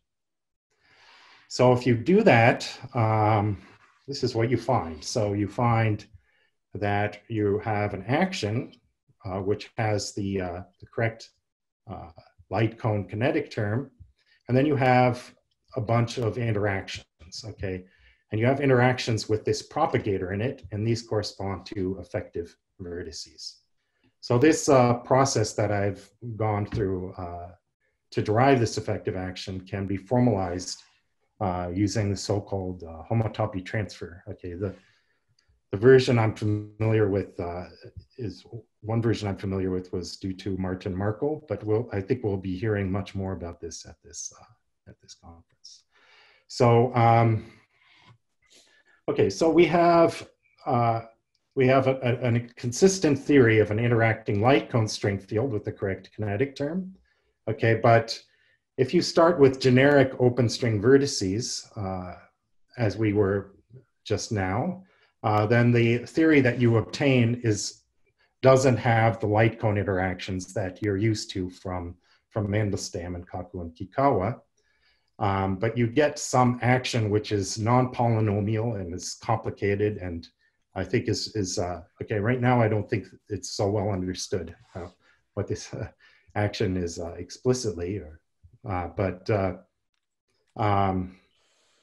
so if you apply this procedure, for example, to Witten's string field theory, then you will not get the conventional light cone string field theory. So the question is, what do you do about this? So it turns out that there is an exception to this rule that you get this complicated structure at the interacting level, and that's when your vertices in the covariant theory are defined in exactly the same way as in the conventional light cone theory. So you take your vertices and the covariant theory to be these Mandelstam style vertices. Okay, so this kind of string field theory was, I think, as far as I know, it was considered by Kugo and Zwiebach. And this theory has a very special property, which to me is a little bit miraculous, which is that if you compute this effective action from this theory, then the vertices don't change. The cubic and quartic vertices do not change, and the effective vertices all vanish. Okay, so it turns out that that this only works. Okay, this works uniquely with the Mandelstam style vertices. So if you choose any other open string vertex, you will get something very complicated. Okay, so therefore, the light cone string field theory that we want is obtained by integrating out the unphysical modes from this Kugo-Zwiebach theory, which has this light cone style interaction. Okay, so now I think probably I'm out of time, or I will be out of time. You can go for 3 more minutes. Okay. Okay, so okay, so this Kugo-Zwiebach theory, I'm calling it a covariant theory, but it's not really covariant because the vertices, the conformal transformations which define the cubic and quartic vertex depend explicitly on the minus component of the momenta. Right. So we have the light cone theory related to a BRST invariant field theory, okay, but this is not Witten string field theory, which is what we originally wanted. So we have to make an additional step which relates the Witten theory to this Kugo-Zwiebach theory. Okay, so this can be done following an idea, I think is due to Kaku. And the idea is that you think of a theory where you have basically your strings are basically light cone strings, whose length is basically the minus component of a momenta. And then to these strings, you attach Chan-Payton indices, okay, which are themselves strings, or parts of a string, okay? So, so this parameter lambda gives the length of this Chan-Payton index. And then you just consider the conventional interaction, light cone style interaction, and you just have to make sure to contract the Chan-Payton indices. And this gives you, for example, a cubic vertex that looks like this, okay? So you could, if you cut off these pink regions, you will find that this is actually just the conventional Mandelstam diagram, okay? So in this way, you can define products M2 lambda and M3 lambda, which depend on this parameter lambda, which is the length of this Chan-Payton strip. And if you take lambda to 0, you find the Kugo-Zwiebach theory, or with the conventional light cone vertices. And if you take the limit lambda goes to infinity, so that these strips become infinitely long, you obtain Witten's string field theory, okay?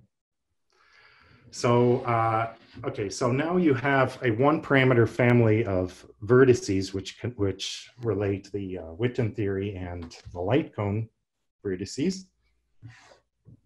And basically through a well-known procedure, you can use this deformation to construct an infinitesimal field redefinition, which changes between the vertices for different lambda. And by integrating this infinitesimal field redefinition, you will be able to write the string field of the Witten's string field theory in terms of that of the Kugo-Zwiebach theory. And then by integrating out the unphysical fields, then you will be able to relate the Witten string field to the conventional light cone string field. Okay, so that's all. Very good. Thanks very much, Ted, for your talk. Let's see if we have 3-4 minutes for questions. Anybody raising their hands or just or unmuting yourselves and beginning a question. Ishibashi has a talk. a question, please get started. Okay.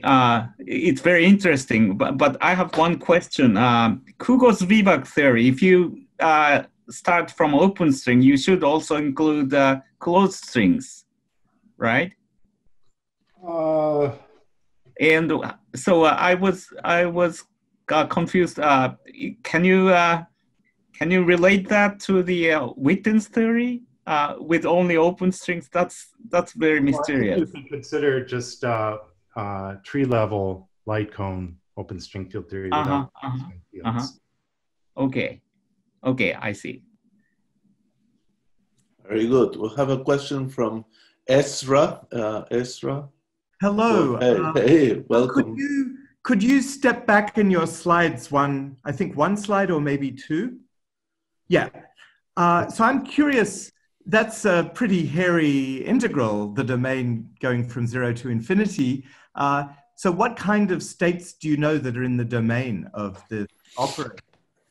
Well, I didn't really try to explain to you what this integral is, but it's really an expression that should be understood on the tensor coalgebra. But are there vectors, do you have like a dense set of vectors in the Hilbert space on which G is defined? I don't know, that's too deep a question for me. I don't know. Okay, I think in order to get to these kind of issues, I would have to really explain this coalgebra formalism and A-infinity algebras, and then maybe... But the thing is that if the domain of this operator is actually not very large, then the theories aren't going to be equivalent. I mean, if this is purely a formal construction, then we're not going to see that the two Hilbert spaces are really related. So well, this operator that I'm writing capital G, it's an operator that acts on the tensor algebra of open string state spaces. And even one copy of the open string state space is not really a Hilbert space. In fact, it's not really defined rigorously as it's an infinite dimensional vector space that... So you're paying no attention to how the norms of vectors are increasing in the sums of tensor. You're more or less looking at formal tensor series, not convergent. Well, I'm looking for, I wish I could answer your question at that deep a level, but okay, what I'm looking for is formulas. And those formulas, okay, you can evaluate them to give numbers. And if you get numbers that are finite and make sense, then, which I believe you will find sensible numbers from these formulas, then you don't worry about it. And if there are numbers that don't make sense, then, okay, then you did something wrong. But that has to be checked. Okay. All right. Let's go to our next question by Ivo. Ivo, please go ahead. Hi, Ted. So, my question was, so going from Witten's theory to Kugel-Zwieback theory, and then going finally to the lightcone theory, is that all homotopy transfer? So is each step a homotopy transfer in the usual sense? So the one step is the A-infinity isomorphism. The first step from the Witten theory to the Kugel-Zwieback is A-infinity isomorphism. And the next step is a homotopy transfer, which is a quasi-isomorphism. All right. Okay, thank you. Very good. Shiyin, hello, welcome. Hi. Have your question. Yeah, so I'm wondering about the status of extending this procedure to the superstring case. As I understand the superstring case, the lightcone, you might encounter some spurious singularities when the vertices collide. Yes. Do you understand how that's reflected in this procedure? This is part of the motivation for why I'm studying this. So I don't know what happens because I haven't even finished this project, but this is the next thing. So I could say the general expectation, which is that what you could do is you could start with a Kugel-Zwieback theory, and then you have to think about how to put PCOs in your vertices, okay? So I think what the story will be that unless you put this PCO at the interaction point, that when you integrate out the unphysical fields, you will get a very complicated and novel non-polynomial light cone string field theory. And so, but perhaps that can be dealt with. Okay, so that's my hope, that that theory can be understood and you can calculate with it, and then you could understand from this point of view how to resolve these issues with operator collisions in the superstring. Very, very good. I want to add a comment. Indeed, when at that time when Ku and I were working on this, there was the Japanese group HICO that were working with an unphysical length parameter, and that gave extra infinities.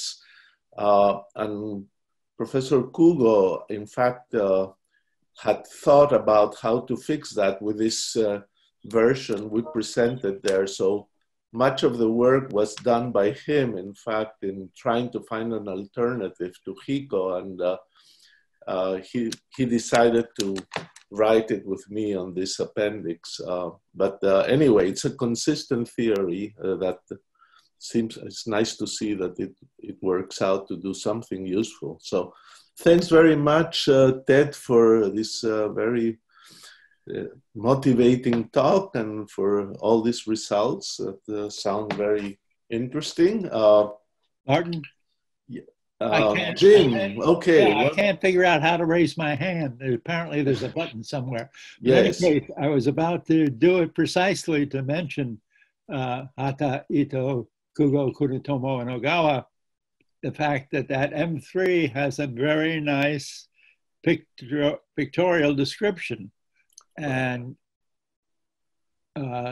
Theodore, is there a clear correspondence between the HICO version and your M3, or the M3? Yes, so the HICO version, so in the HICO theory, your string field depends on an additional parameter, which is often called alpha. So in this theory, this Kugo-Zwieback theory, this alpha is just taken to be a physical parameter, which is the minus component of the momentum of your state. Okay, so in that sense, it's just a question of what you're calling this parameter alpha. So the vertices have exactly the same geometry in either case. Fine. So I'll go back and look at Kugo-Zwieback again. I must have done it decades ago. I think because of time, I'll have to stop now and we'll go on to our next speaker. We thank Ted again for his talk, and now we're going to welcome Harold Erbin from Turin University, Italy, INFN and Alessandria. And Harold will be speaking on algebraic structures of effective field theory. I can see, Harold, you're up in the screen, so would like to see your face if possible. Yes, yes, I think the perfect. video is on. Okay. So welcome, and let's go ahead. Let's listen. Thanks a lot for the kind introduction, and thanks to the organizer for giving me the opportunity to talk. So I will speak on algebraic structure of effective string field theory, which is a work in collaboration with Cargo Macaferi, Martin Schnabel, and Jakub Boschmera. And it will be very related to other talks we have heard today, and I think we'll hear later, so in particular by Yuji and Hiroaki. So the motivation is first to compute effective action from string field theory. So in particular, to understand better the low energy limit of string theory to match with, the real world. And to do this, we want to understand the general structure using A infinity and L infinity algebra. And we are particularly interested in three aspects here. So the first is to keep the massless fields at finite momentum, to compute a higher derivative correction, and finally to include the Elwood invariant. And there is two approaches. So the first is perturbative. So you just work with the usual formulation of string field theory, which is quite intuitive, but it's quite cumbersome beyond the lowest orders. But it's much more direct to understand what is happening. So it's good to start with this to see what is the general, get a hint of the structure. And then we can move to a co-algebraic language to make a statement at all order. And other advantage is that it gives a natural basis for your string field to work with. And it also gives you easy way to work with deformations thanks to the homological perturbation lemma. So here are some reference on various aspects. And as I said, in particular, you can see talks from Hiroaki, Jakubs, and Yuji. And so we start with a perturbative description to give a taste of why we were going in this direction and what were the main questions we wanted to address. So you take H to be the Hilbert space of string states, and psi is a string field, so it's a general combination of states in H. And you can write the action and equation of motion in this simple form, both for A infinity and infinity. So you have the kinetic term, and you have a potential, and the equation of motion, you can write it in this formal way where V prime is related to V in this way. And let me say that I'm working only at the classical level in all this talk. So you have an inner product on H and the BRST charge, which is also the L1 product. And in the case of L infinity potential, so you have the potential is a sum of Ln product, which are taking n state in H and giving you another state in H. And so, and you have a gauge invariant. So your action is gauge invariant, and this is translated by the fact that the Ln satisfies the L infinity relation. So things which are well known to everyone and reviewed in the other talks. So what we want to do here is to introduce a projector P, which satisfies this property. So it should commute with L0, Q, and B0, be safe adjoint. And it should also contain the kernel of L0 hat. So this describes the massless states. And then I will speak about light states, which are in the kernel of, in the image of P, and heavy states, which are in the orthogonal space. So the simplest example, which later we'll focus on, is the project on massless states. So L0 hat, you can understand it as the mass of your states. And so we want to consider states, to keep only states which have zero mass. So we will integrate out all the other states. And the procedure to get the effective action for the light fields, it's first to do a gauge fixing of the heavy field. So we use single gauge in this part. Then we can integrate out the heavy fields, check that the out of single gauge constraints are satisfied, and then integrate out the light auxiliary fields, so the Nakane-Shirao-Trupp fields. So you need to gauge fix to invert the kinetic term. And so to do the procedure, first you can introduce the single gauge projector, phi s, and you can decompose the field in three pieces. So the first is the light field, and then you have the heavy field, which you decompose in the single gauge, single and out of single component. And in order to find the equation of motion as for each of the fields, you use this well-known decomposition of the BRST charge. So where you decompose it according to the Ghost zero mode. And you get the three equations of motion. So for the light field and for the heavy field in the single and out of single component. And so now what you want to do is to use this equation to integrate out the heavy field. So first, you impose the single gauge for the heavy field. So it amounts to set this R up to 0. And you get the gauge fixed equation of motion, so which are given just in terms of phi and R low. So this psi gauge fix is just phi plus R done. And the next step is to solve the second equation to get R done in terms of phi. So to do this, you introduce the single gauge propagator, B0 over L0. And by setting the equation of motion for R done to 0, then you can write R done equal, so the propagators times the gradient of the potential. And here you note that you still have R done in the right-hand side. So you will need to resolve this iteratively to get an expression just for R done in terms of phi. And the important point is that when you look at this, so L0 here, in principle, can be singular when acting on the right-hand side. So for example, when you have unshaped states. So it just says that we are working with an effective theory. So you want to have a momentum cutoff so that the momentum will not go higher than the minimal mass. So here, if you divide F0 hat by alpha prime, you get the mass. So you want to get K squared below the lowest mass of the particle you're integrating out, so which is just standard effective theory. And okay, so now the question is out of single gauge constraints, so which are like the Gauss constraint in electromagnetism. So we have this equation of motion for the air up, but when we set air up to 0, we still get this equation which is not identically 0. And the point is that you cannot derive this from the effective action. So the point that you must impose this equation on the side. So as is well known when you gauge fix.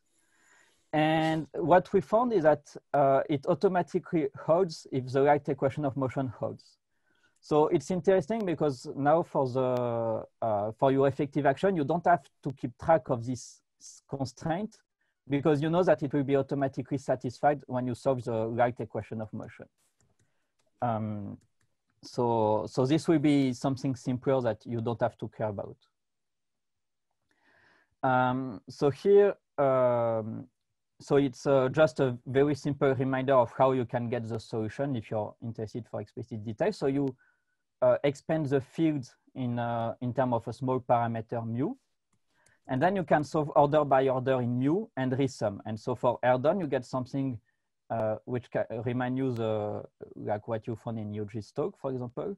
So where the Erbin is given by the L2 product of two right fields, and then you have the propagator, and you continue like this at higher order. And if you plug this in the effective action, you see that you get an effective interaction, which is giving where you have two cubic vertices related by a propagator of heavy fields. And the point is that in many interesting cases for the superstring, you can compute these terms with localization, and for this I will report you to Jakub's talk of tomorrow. You also have an effective gauge invariant, so you can write the equation of motion in terms of effective L infinity product. So if you started with L infinity, or you can do it also with A infinity, and you get an effective L infinity structure. So the first two products are just the original product projected with P. And then starting from the third product, you get corrections to this. And then you can check that this is indeed the infinity structure. And you also have a gauge invariance of your effective action, which is given in terms of this effective product. So now you can imagine that here it's quite easy to do it up to third order, but if you want to go to high order, it will become quickly complicated. So it's why we will need to find a simpler approach to this question. Okay, so now what we want to do is to consider a massless gauge field. So just to fix the idea, we focus on the open bosonic string, and to discuss what happened with the auxiliary massless fields. So L0, so the fields in the kernel of L0 hat at Gauss number 1. So you have two states. So the first is what describes the gauge field. So it's the usual I del x times the I exponential of ikx. And then you have a second state which describes the Nakanashi-Lothrop field B. And so what you note here is that so A mu k is a gauge field, and it's primary if k dot a is 0, so if it's transverse, and it's on-shell for k square equals 0. And so the field will be physical if both conditions are satisfied. Then the Nakanashi-Lothrop field is not primary. And it's also what Ashok spoke about last week when he was speaking about the Gauss zero mode. And so now the first things you could do would be to impose the single gauge condition and the constraint to get rid of this Nakanashi-Lothrop field. So you find that the single gauge condition and the out of single constraint gives you these two conditions. So you set B to 0 and A become transverse and then primary. But you don't want to do this because you want to keep the gauge invariance. So in that case, you need to integrate out the Nakanashi-Lautrup field. So you have two ways to do it. So the first way is to directly integrate out B. So the way you do it is to again use the Siegel gauge, the Siegel projector. So you apply it to the right equation of motion, and you get an equation for phi B. So here, what is easier in that case compared to the previous case, that the kinetic term of phi B is algebraic. So you can just invert it easily using the SU11 algebra, where n plus appeared in the decomposition of the B-rested charge, and n hat ghost is the ghost number without zero modes. So you can invert this and find an expression for phi B and plug this back in the action. So if you just look at the free action before integrating out the Nakanashi-Lautrup field, you find this action, and you directly see that the so the Nakanashi-Lautrup field is linear in the gauge field. So, but here you have several, I mean, you can do it, but it's not the simplest things you can do. So you have a better approach, which is to first use the field redefinition to make the state with the gauge field primary. So instead of looking at phi A, you look at this modified phi A fields where you shift it by the k mu times del C. And then you redefine your Nakanashi-Lautrup field to have beta, which is B minus this k dot A. And so first it's interesting because your state for containing mu is primary. So even if you're off shell and so on, it's still primary. So it will simplify computation using mu. And the point, so okay, you can implement this with a modified projector pi, which happens this way. And we will see later using coalgebra how you can characterize this projector. And you see also that the free action has a nice form because mu is directly the gauge covariant action. And you have beta, which is just appearing as beta square. And in particular, if you want to solve for the Nakanashi-Lautrup field, you see that it starts quadratic in the gauge field. So then this will simplify the computation of the action because you know that you don't have to take, I mean, the correction due to the Nakanashi-Lautrup field will appear at higher orders than in the previous case.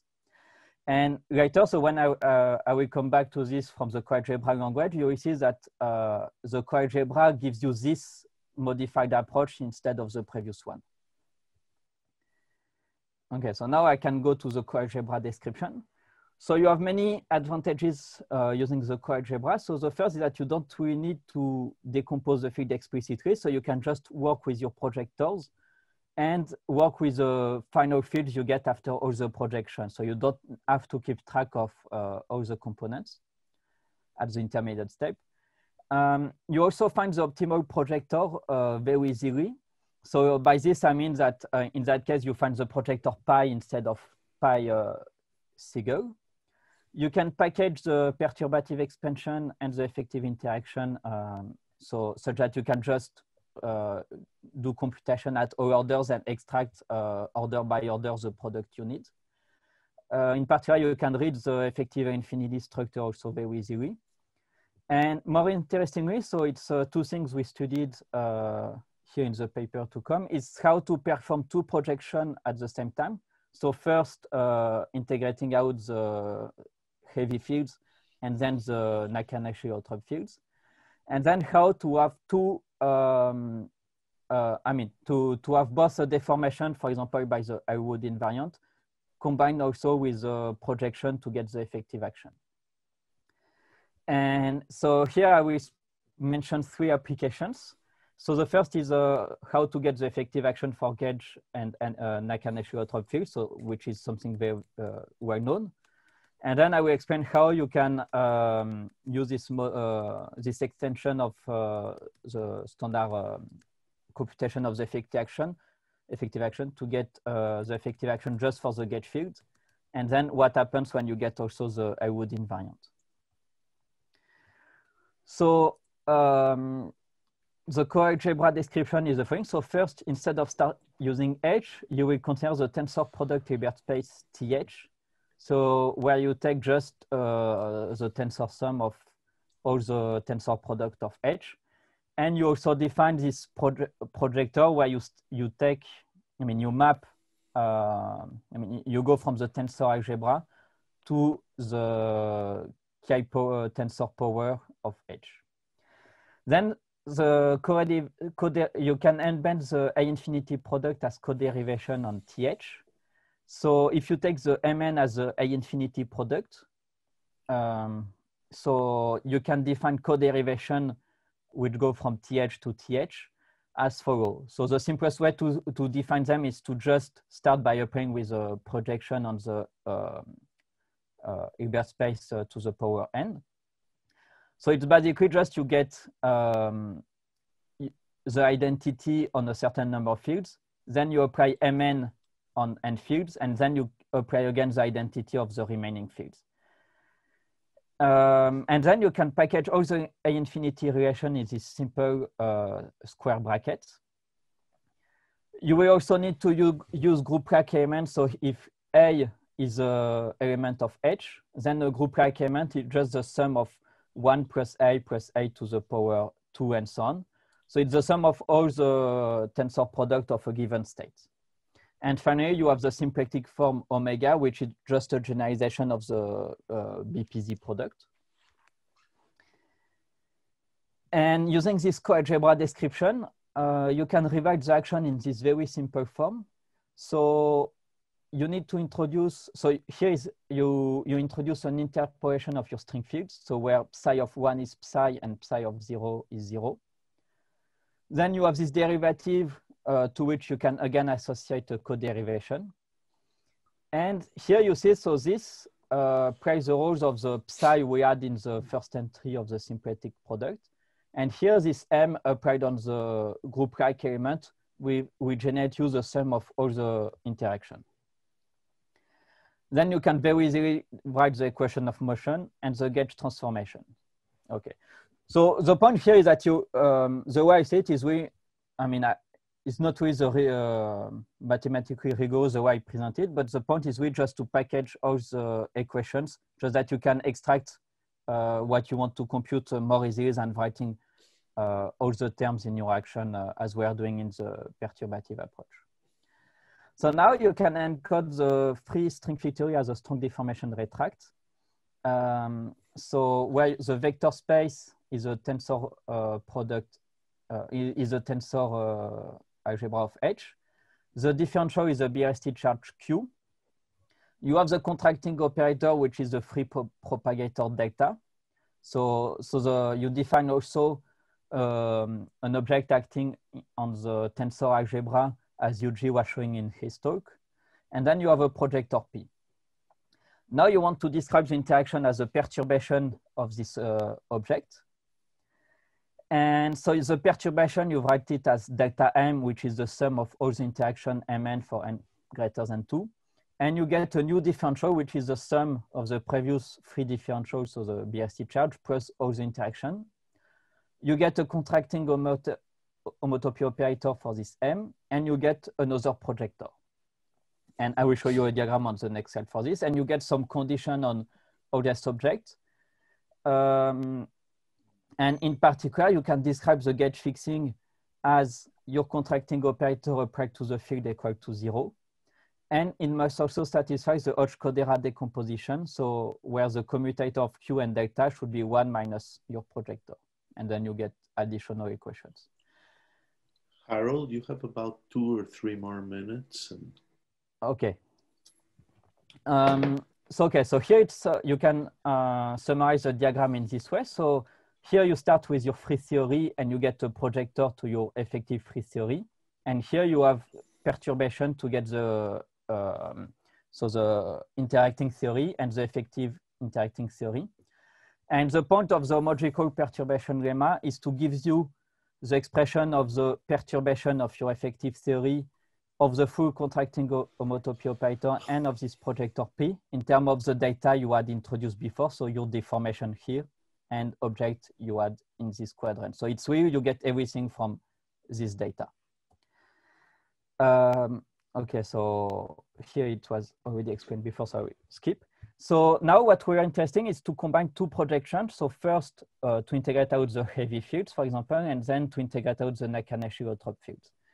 And what we found is that it's, you can squeeze this diagram by removing what was happening in the middle, by just combining the two projections in only one projector. And then you can also get a combined propagator here. So now if you apply this to the Nakanishi-Lothrop fields, first, so you integrate heavy fields and Nakanishi-Lothrop, and the Hodge-Codera decomposition for pi0q fixes the pi and delta 2. So here now, if you compare with the expression I had earlier in the first part, you recover this propagator C0m minus. And in fact, what you found is that you get a modified projector. So it's a single gauge projector minus another contribution. So you are really using this phi tilde A and phi beta parametrization of the states.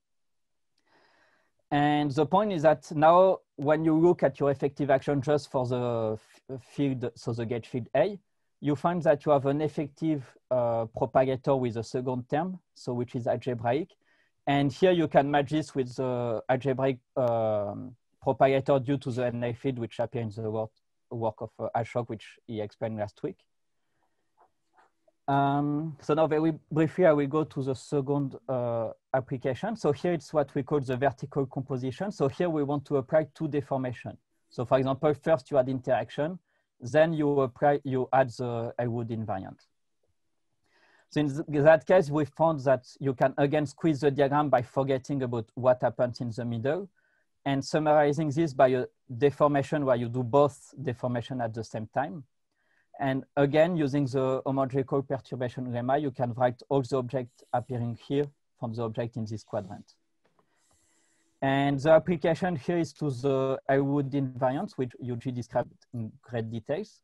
So in particular, we found that you can introduce an effective invariant for the effective theory here.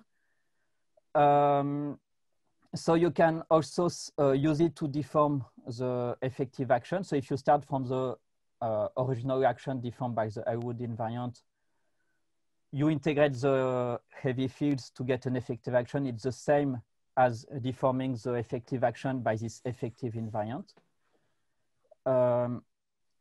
Okay, so here it was good. So, when you apply this vertical composition here, you can get the effective action in the presence of the Elwood invariant, and you can very neatly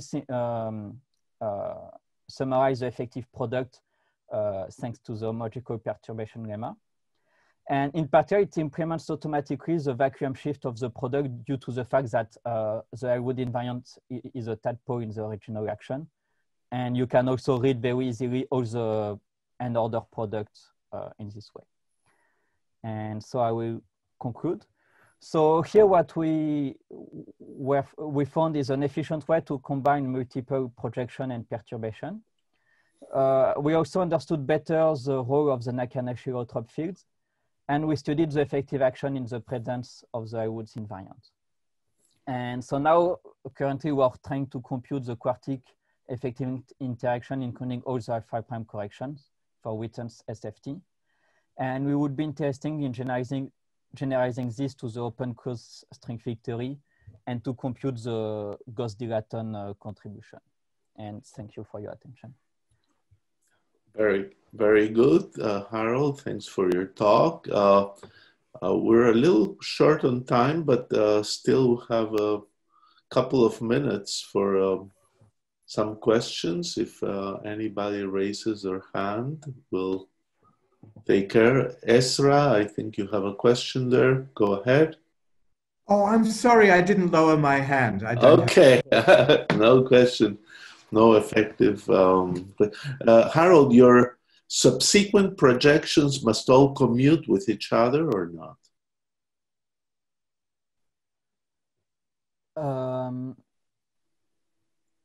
like the product of two projectors is not a projector unless they commute, I think. Yeah, I think they should commute, yes. And that happens with the Nakanishi-Lautrup fields. Yes, because yeah, here you look at the, I mean, the Nakanishi-Lautrup, it's, as you see, you had this C0 insertion in the projector right. Here. Yes. So this what makes these properties to hold. So because here it's just the pi s, so obviously it will commute with itself. And then this C0 will cancel with the C0 of the pi s. I see. Let's see if there's any other questions at this moment. Andre, go ahead. Andre, we don't hear you very well. Maybe problem is, can you hear me now? We hear something. How do you hear, Harold? No, not very badly. Very bad. Well, it's a small question, so maybe I'll ask later by... Yeah, you can ask by chat, maybe. Let's see if there's any other questions. Harold, you removed your slides? Yes, so it's because I was not seeing the chat, so I was thinking it could ask in the chat, but... let's see.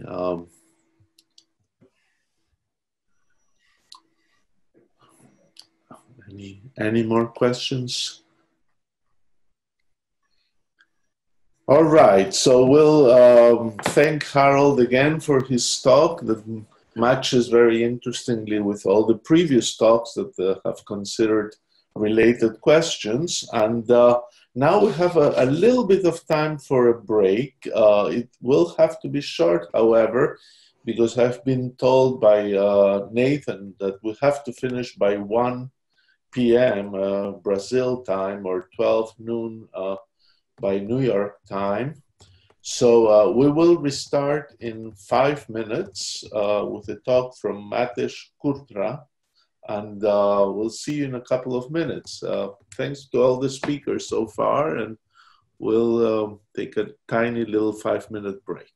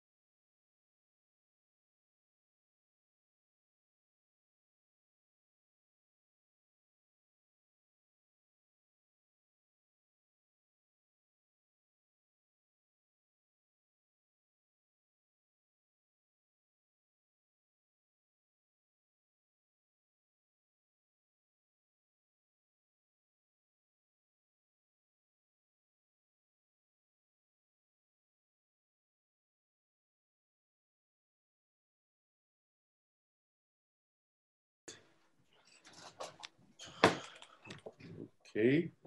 Matej, how are you? I'm fine. Please share your screen, put it up. Okay.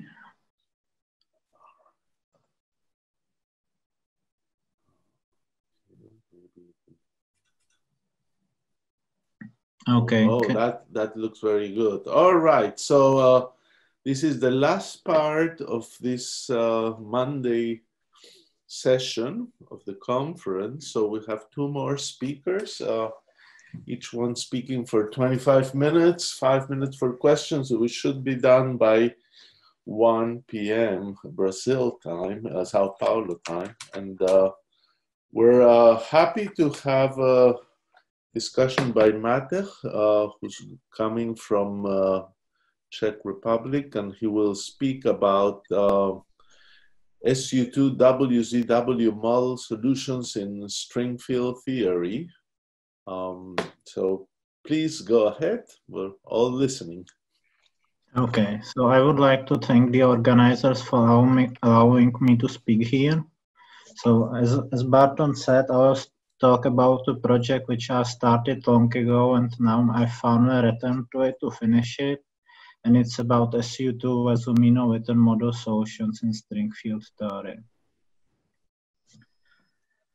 So why are we concerned with this model? So first of all, it's a test of open string field theory on some more complicated background, which doesn't involve just the free boson or the Virasoro minimal models.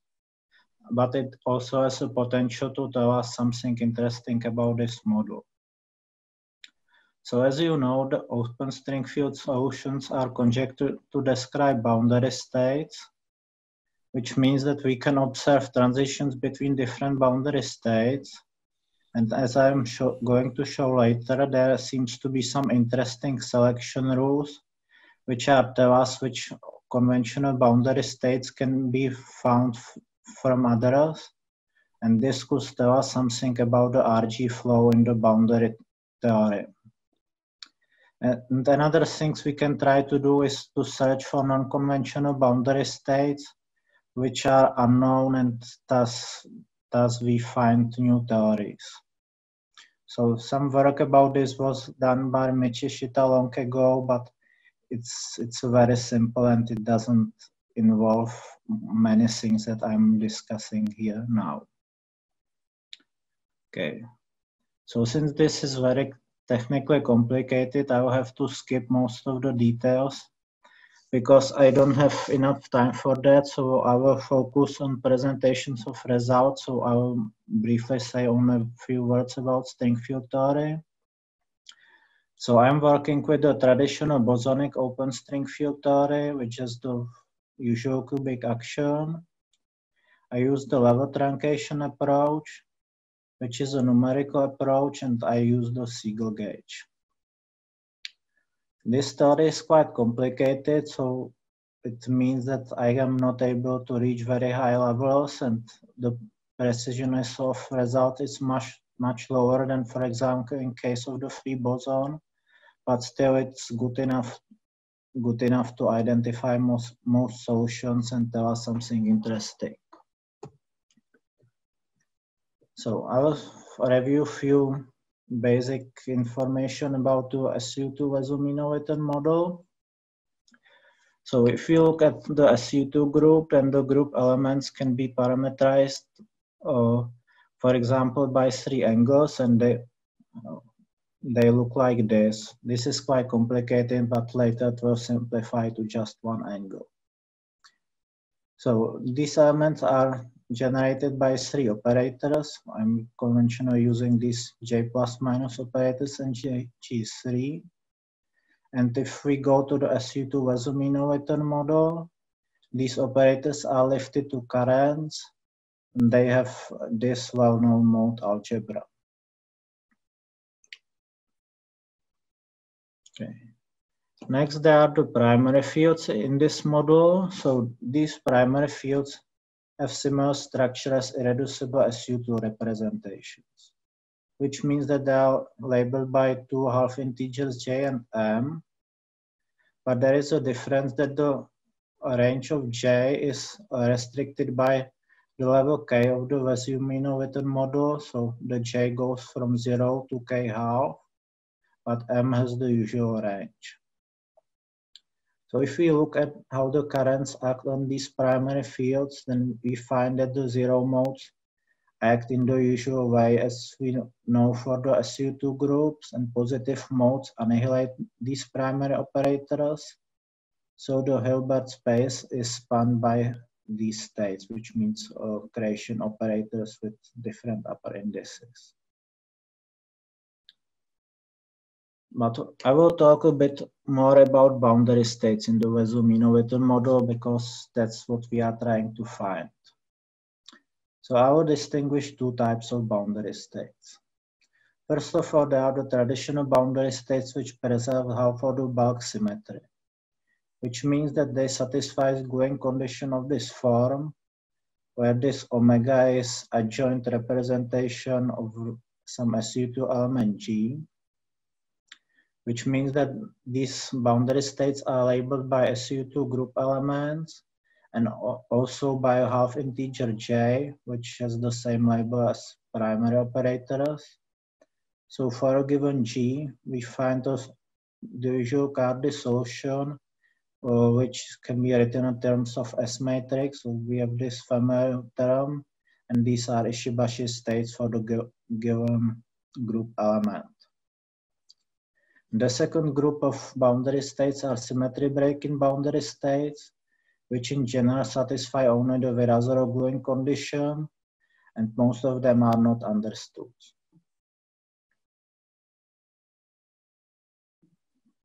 Okay, so now shortly, let's go back to open string field theory, where I'm going to impose this kind of condition, which means that this operator J03 acting on string field psi is equal to 0.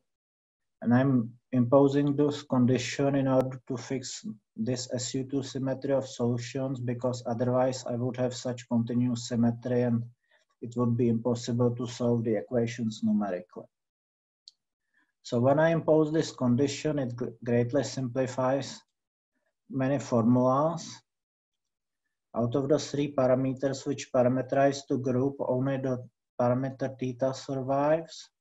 Its range is from -pi to pi, and for example, the group's elements look only like this, and all irreducible representations also become diagonal. This matrix also is diagonal, and so on. So everything becomes much simpler. Now, the Cardy boundary states are associated with SU2 conjugacy classes, which form either points where J equals 0 or K half, or two spheres on the SU2 sphere. And if we consider only the branes which preserve the J3 Gauge condition, oh, okay, I didn't say that, but this formula implies that we preserve the Gauge condition for J3, so only the conditions for J plus and J minus can be changed by our solution. So if we consider these, the branes of boundary states, then we can nicely draw them on a circle. So here you have a figure where branes with theta equal to 0 are denoted by black color. So I show all of them. So these are these lines. And then if we have branes with non-zero theta, then they are rotated by this angle. So there are few red lines and points which denotes these D branes. You can also notice that there is a symmetry between J and theta and K half minus J and theta minus pi, which is given by rotation of the circle by half of its length. Okay. Next, let's have a look what kind of observables we have in string field theory. So I will consider the energy which is derived from the open string field theory action. Then there are Elwood invariants, which are labeled by bulk primary operators. So we have this formula. here that this is a bulk operator, and you notice that in principle these two labels can be different, but because I imposed the J3 condition, then these two labels need to have the opposite sign, so we have just two labels for these primary operators and invariants. So this invariance should give us the corresponding boundary states, and the expected value looks like this. So we have some sign. These are the boundary states coefficients, which are given by the S matrix. And here is some complex phase involving this angle theta. So invariants with the same J should have the same absolute value, but they can differ by complex phase. Finally, I will show the first out-of-Siegel equation, which serves as a consistency check and which should go to 0. So I will start by showing few regular solutions, which are solutions which describe the Cardet boundary states. Okay, in the examples that I'm going to show, I will be working with k equal 4 and the initial boundary condition j equal 1. And I found 3 groups of solutions which are real, which in this context mean that they satisfy such condition for Elwood invariance.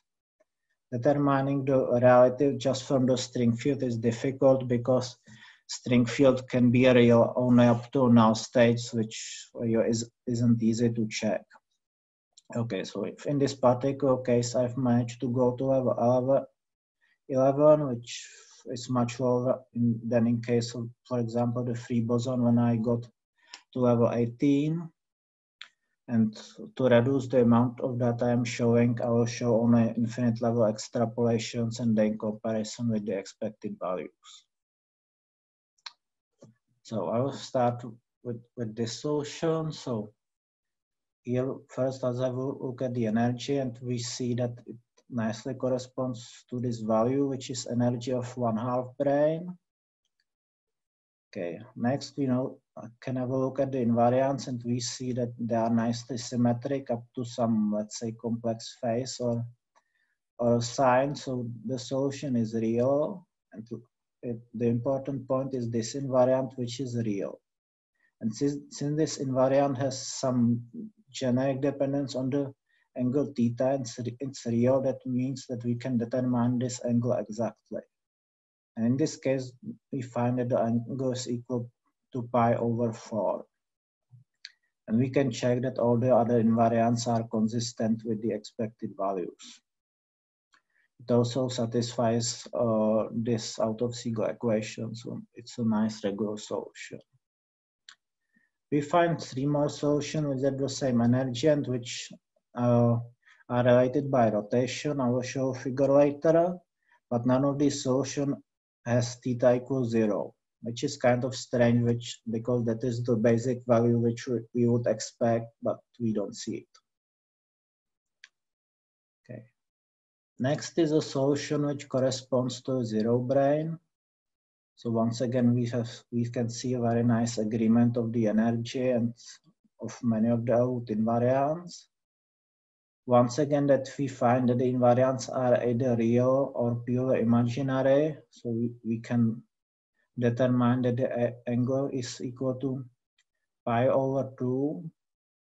And we have one other solutions with angle equal minus pi/2. Okay. And finally, there is a third real solution. So in this case, we find that there's much lower convergence and the precision is not very good. So if you look, for example, at the energy, you can see it differs from the expected value already at the second place, while here we have agreement like for 4 decimal places. It probably also represents a 0 brane like the previous solution, but it's much less precise. So there is some chance that it is some exotic solution which breaks the symmetry, but I think that it has good enough agreement with the 0 brane. And this solution has theta equals 0, and there's another with theta equal pi. Okay, so let me go here. So this is the figure for the solution which I have shown you here. So this black line is the D-brane I have started from. These 4 lines represent the first solution. These 2 points, the second solution. And the last solution is represented by these 2 points. So, and if we go to other K, we find similar solutions which also have angles equal to some nice multiples of pi, and therefore we can formulate some selection rules which tell us which theta can be found. So the well-convergent solution satisfies the property that this angle is proportional to the difference between the initial and final label of the boundary state. So it's 2 pi over k times this difference plus a possible sign. Now also usually, unless we start with the D-brane which is exactly in the middle, then the branes tend to be on the same half of the circle. So if we draw a picture regarding this rule, we find this.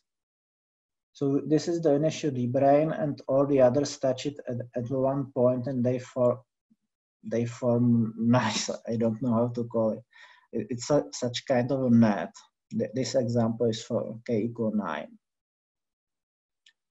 Okay, and if we consider also the solutions which have worse convergence, which is like the last one which I have shown, then the rule generalizes to this, where we add some integer to this difference. In this case, the figure looks like this.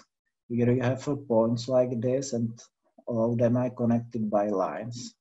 I'm not exactly sure what's the meaning of the figure, but really it's a nice structure.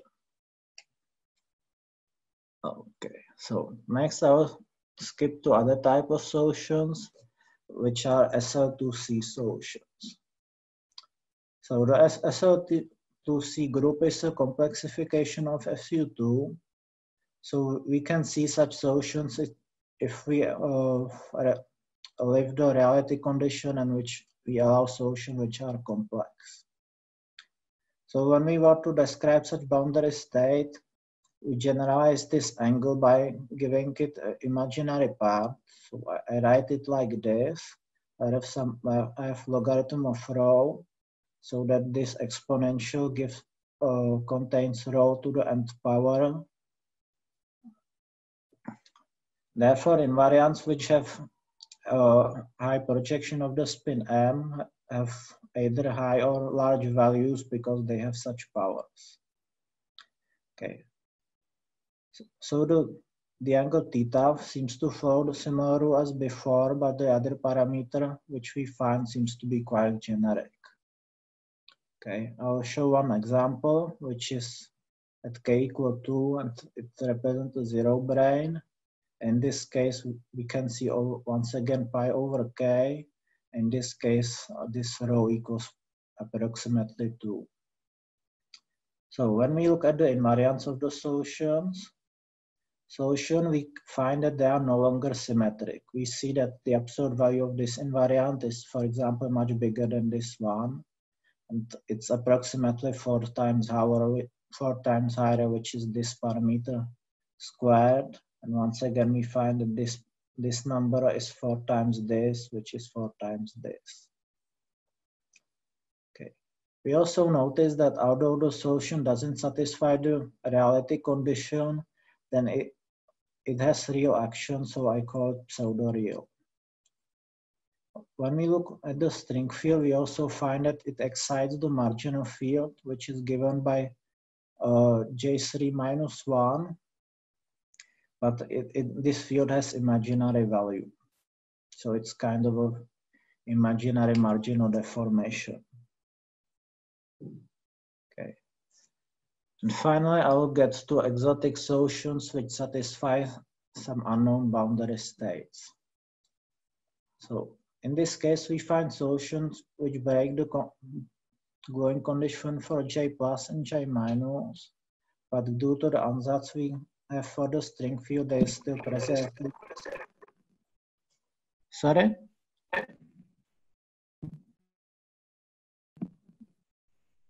Did anyone send this? Just go ahead.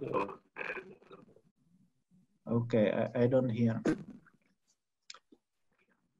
Okay. Well, in this model, we found only a relatively small number of well-behaved exotic solutions, at least when compared with the free boson on torus. And these solutions appear mainly if we consider boundary states with high J, which means with high initial energy.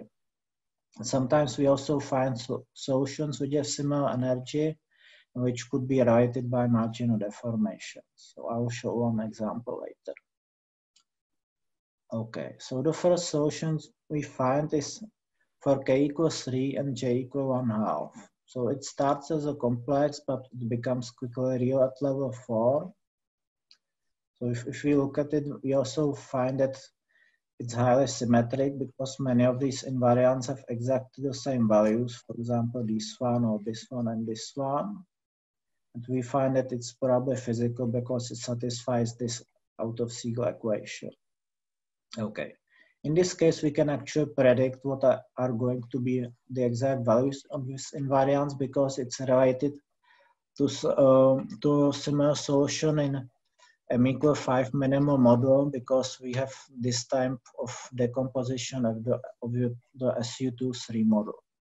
So it's M=5 minimal model times free boson. So in this case, we should be able to find the boundary states analytically, but it's not so easy because this model doesn't have factorized partition function. Okay. And finally, I will show two solutions at k equal 4, which have similar properties. So if I skip like this, you can see that they have almost exactly the same energy.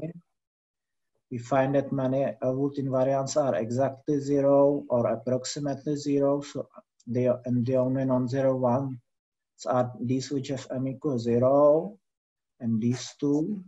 If we go to the other solution, it has very similar solution properties, but it differs by this invariant. So in this case, these invariants are the same. So the solution are real. And in this case, this invariant is much higher than this one. So the solution is only pseudo-real. Okay, so how much of this I said? Okay, they have the same energy. Okay, so the second solution is kind of similar to a SL2C solution, which I have shown before. So it's likely that it can be obtained by some complex marginal deformation of the first one. So we can find such interesting relations. Okay, so I guess I'm approaching the end, so let me summarize. So we find real solutions which represent the Cardy boundary states, which follow such kind of selection rule regarding the angle theta. And it would be interesting to find by some BCFT methods whether we can see similar results from BCFT RG flows. Okay. Interesting question is whether we can reach other angles than these which are given by this rule. So an approach which seems to be quite promising and which I'm working on is to use kind of combination of relevant and marginal deformations, which means that I fix the value of the margin of field for a given value, like as we do in the marginal deformation, but I'm looking for solutions which decreases the energy. So this seems to work at least to some extent, but it's not exactly yet clear to me how much of the moduli space can be covered in this way. Okay, so the second type of solution which I set up pseudo-real solutions which represent SL2C boundary states, which follow similar rules for theta, but not for the other parameter rho. And finally, we find exotic solutions which describe symmetry breaking boundary states. It's not exactly clear why we see only a small number of these solutions. So one thing it could be connected to a slow number of relevant operators. Second possibility is that boundary states which break the glowing condition can have much higher energy than the initial boundary state. And the other possibility I'm considering is that this condition which I imposed is too restrictive. So other option which one could try to fix the SU2 symmetry just by some Z2 subgroups of SU2, but the problem is that this is not compatible with the J plus minus operator, so one would have to use other ansatz from the string field. So this would be more difficult to do. And this could be next project. Okay. And finally, there are some analytic results regarding some symmetric breaking boundary states in the SU2 Witten model, which are these two references. So it could be interesting to try to compare the boundary states and see if there is some agreement or not. So this is all, and thank you very much for listening to me. All right, thanks very much for your talk, Matej. We have 3 minutes for questions to Matej. Okay, Macaferi, please, Carlo, go ahead. Okay, so do you also find higher energy solutions in this Witten open string field theory? Oh, yeah, you can also find some solutions. I didn't show any here because they are usually worse properties, but if you consider, for example, the simplest case, which is k equal 2, so this is related to the Ising model, and you find exactly the same higher energy. Oh, I see. In the Ising model. I see. You can find, of course, some others, but this is the simplest example.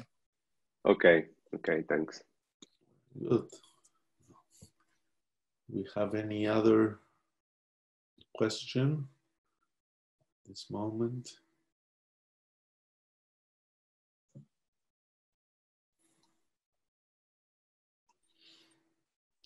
How would you hope to relate your exotic solutions to the analytic work? Is there, like, have lists that compare well, or what are you going to do that? Well, it would be necessary to compare the boundary states, but it's not so easy because it's written in a quite different formalism. So yeah, I guess you would really have to work out what are the lowest level of states, and let's say by doing some OP or some similar approach, really to write down a map between the states, and then you could compare the coefficients, but it would be quite a lot of work, I think. The only thing that could be related easier is the energy. I see. Okay, any additional questions on Matej?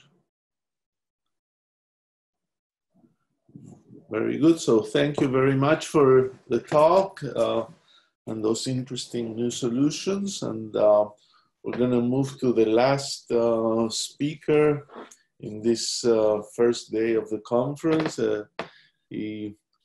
Jim Stasheff, well known to all of us for his work on A infinity, homotopy algebras, L infinity, all those infinity structures. And welcome him. Please, Jim, could you share your screen? And get sure.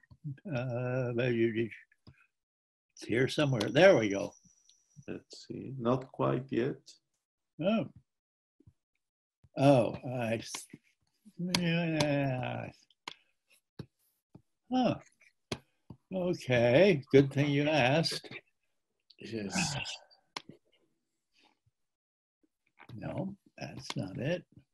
What am I supposed to do? That green button in the bottom that says share screen. Yeah, that's what I hit, and this strange thing came up. Let me try again.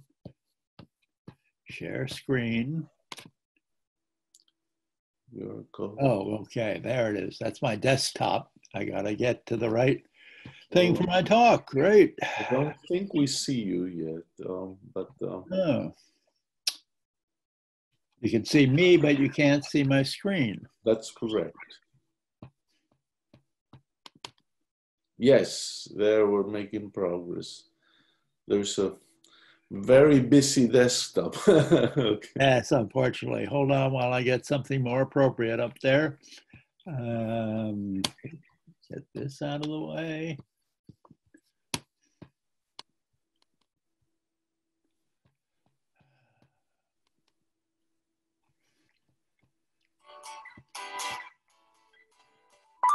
There we go. How's that? Good. Some nice music too. Is that me or somebody? Okay. Still. Okay, now I gotta get this out of the way. All right, so very good. So this is our last talk of the morning for the next 25 minutes. We're happy to hear Jim Stasheff from UPenn and UNC, and he will tell us about the formations, obstructions, and higher structures in gauge field theory. Take it away, Jim. Okay, before I get into these many topics, just to say it is amazing to me when I first did A infinity and tried to have it published, it was rejected on the basis that it was totally self-contained and of no interest even within mathematics. You proved me wrong. There are so many names here today that I don't even know your work. I look forward to learning more about it. But let me get on with my talk.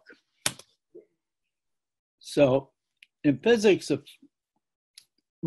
almost all of you must know this, so I'll be very quick, specifying what a field theory is. But my point of putting fields in quotes is that quite often you people don't say what your fields are. They're just symbols.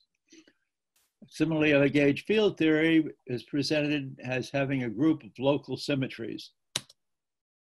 The local is very important because it means that the gauge group acts as fiber-preserving morphisms. Think of the corresponding infinitesimals as vertical vector fields. The designation gauge transformation refers to the infinitesimal action of G on the fields. But here's the history of L infinity in physics. Really somewhat surprising. Because of the way it was expressed, the L infinity formalism came later, but the actual concept was buried in disguise. Even in the early work of Doria and Frey, they described a free differential algebra. Turned out that's not the way a mathematician would say it. First of all, it was a differential graded commutative algebra, but it was free only if you ignore the differential, a crucial difference. Life got really interesting in 1984 when my physics colleague, Henk van Dam, had a visit from a Dutch student he was helping supervise at the time, Gerrit Burgers, and they were working on higher spin fields. Gerrit started to tell me about it, and I said, oh, and you mean the next term looks like this? And he said, yes. I was very suspicious there was an L infinity algebra hiding there, and later with Fulp and Latta, we in fact found that was the case. The year before, actually, Batalin, Fradkin, Vilkovitsky for the Hamiltonian version, and Batalin, Vilkovitsky for the Lagrangian version, constructed a differential graded commutative algebra, though they didn't say it that way. And lo and behold, after perusing it for quite a while, I realized again, there was an L infinity structure there. But what really brought L infinity into the physics community was Barton's closed string field theory talk at the last GUT workshop, which just fortuitously happened to be at UNC Chapel Hill. I raced over from my son's commencement at Duke and came back just in time to hear Svibak And lo and behold, there it was again, essentially an L-infinity algebra. By the way, the disguise problem is also true in mathematics. The L-infinity algebras were hiding in Sullivan's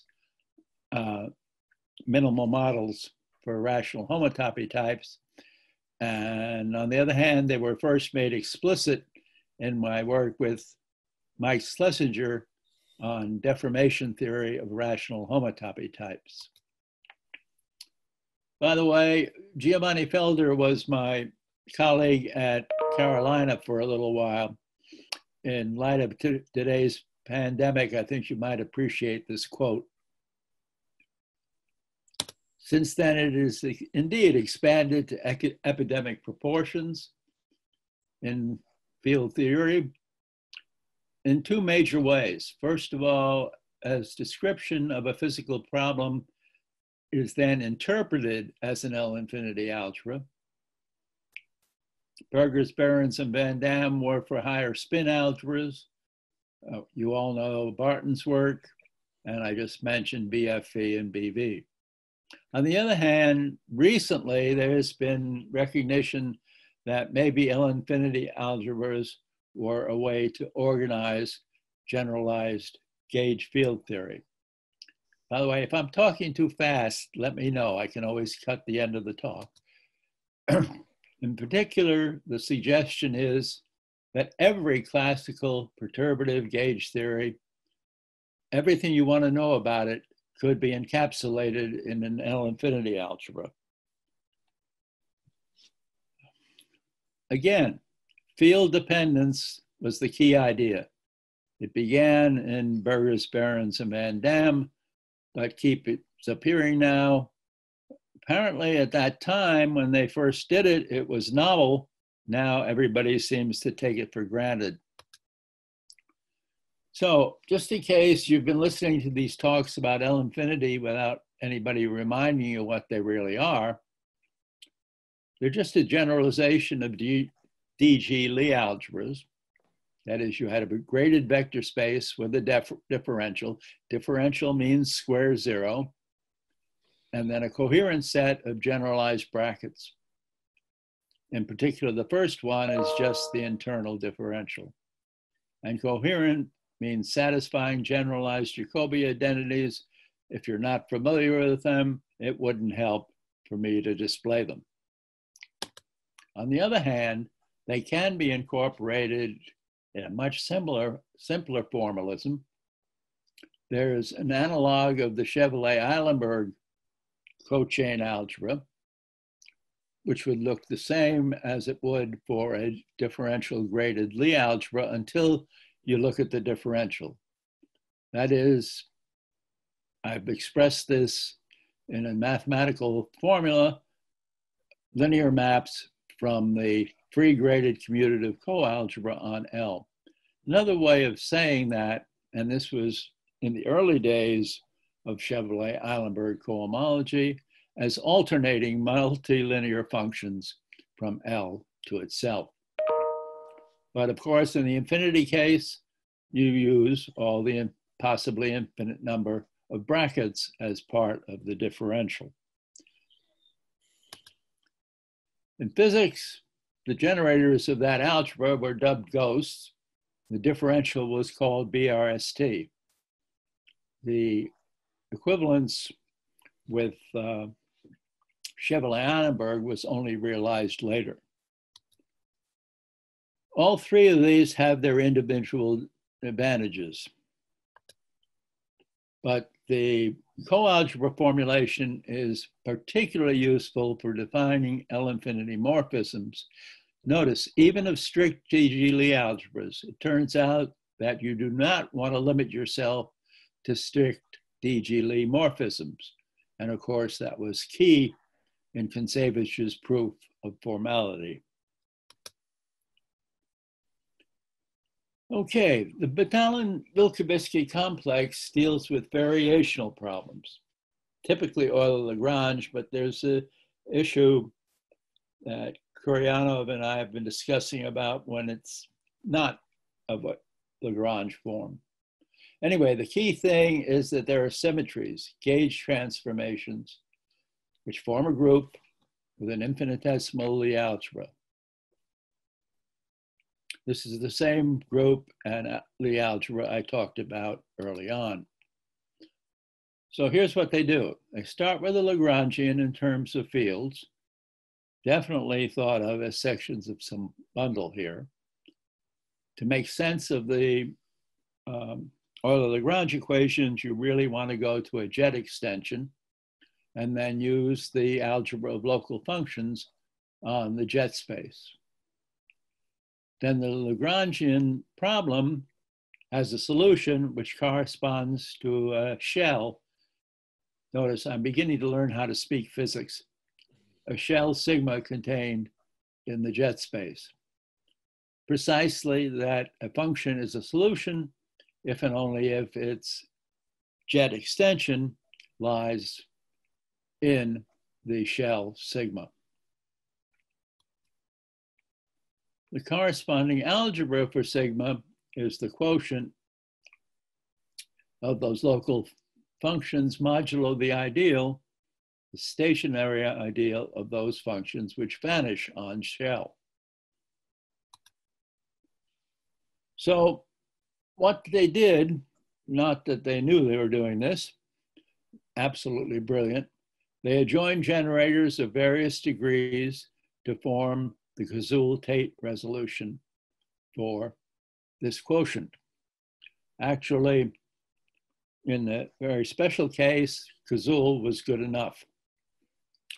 But it was clear that physics demanded going further. Heno came to visit Carolina, and talking to him, it was clear that the Tate extension of Cazul was needed. On the other hand, they adjoined Ghost to form the Chevalier-Eilenberg complex I mentioned earlier. And with the differential, now we're looking at not values in the Lie algebra itself, but rather as a module, well, excuse me, with values in the module over the L infinity algebra. Their method was mimicking Thurston, walking on 2 feet. That is, introducing not the whole Cazul-Tate part and then the whole Chevalier-Allen part, but rather introducing a new variable and its antivariable corresponding to those two pieces. And this gave an odd Poisson bracket, odd because there's this shift in degree that I'll talk about more later. For example, you start off with a field and an anti-field. Then you have a ghost and an anti-ghost. And so it goes, step by step. Unfortunately, the total does not square to 0 because the structure constants you're used to are now structure functions. Batalin and Vilkovitsky in the Lagrangian setting, and Batalin, Fradkin, and Vilkovitsky in the Hamiltonian setting thought to add a sequence of terms of higher order. So you start out with the Chevalier-Eilenberg and the KT, and they don't square to 0. So you kill the discrepancy, adding new variables so as to kill the discrepancy, and that's your D1. But then there still doesn't square to 0, so you repeat the process. On the other hand, we have this idea of using L infinity algebras as an organizing principle. This has become popular just in the last, maybe 2 years. Perturbative gauge theory, including its dynamics, can be organized using an L infinity structure. A significant part of the story is, again, allowing field-dependent gauge transformation, going back to Burgers, Barrows, and Van Dam. But now apparently just assumes that's a reasonable thing to do. In particular, Olaf Holm and Barton began investigating L-infinity structures of general theories, paying attention to the gauge parameters, the gauge fields, and the equations of motion. And they began to build this differential graded vector space, the differential going from xn to xn plus 1. By the way, they, I think, went the other way, used negative degrees and had a differential going down, but this is my choice.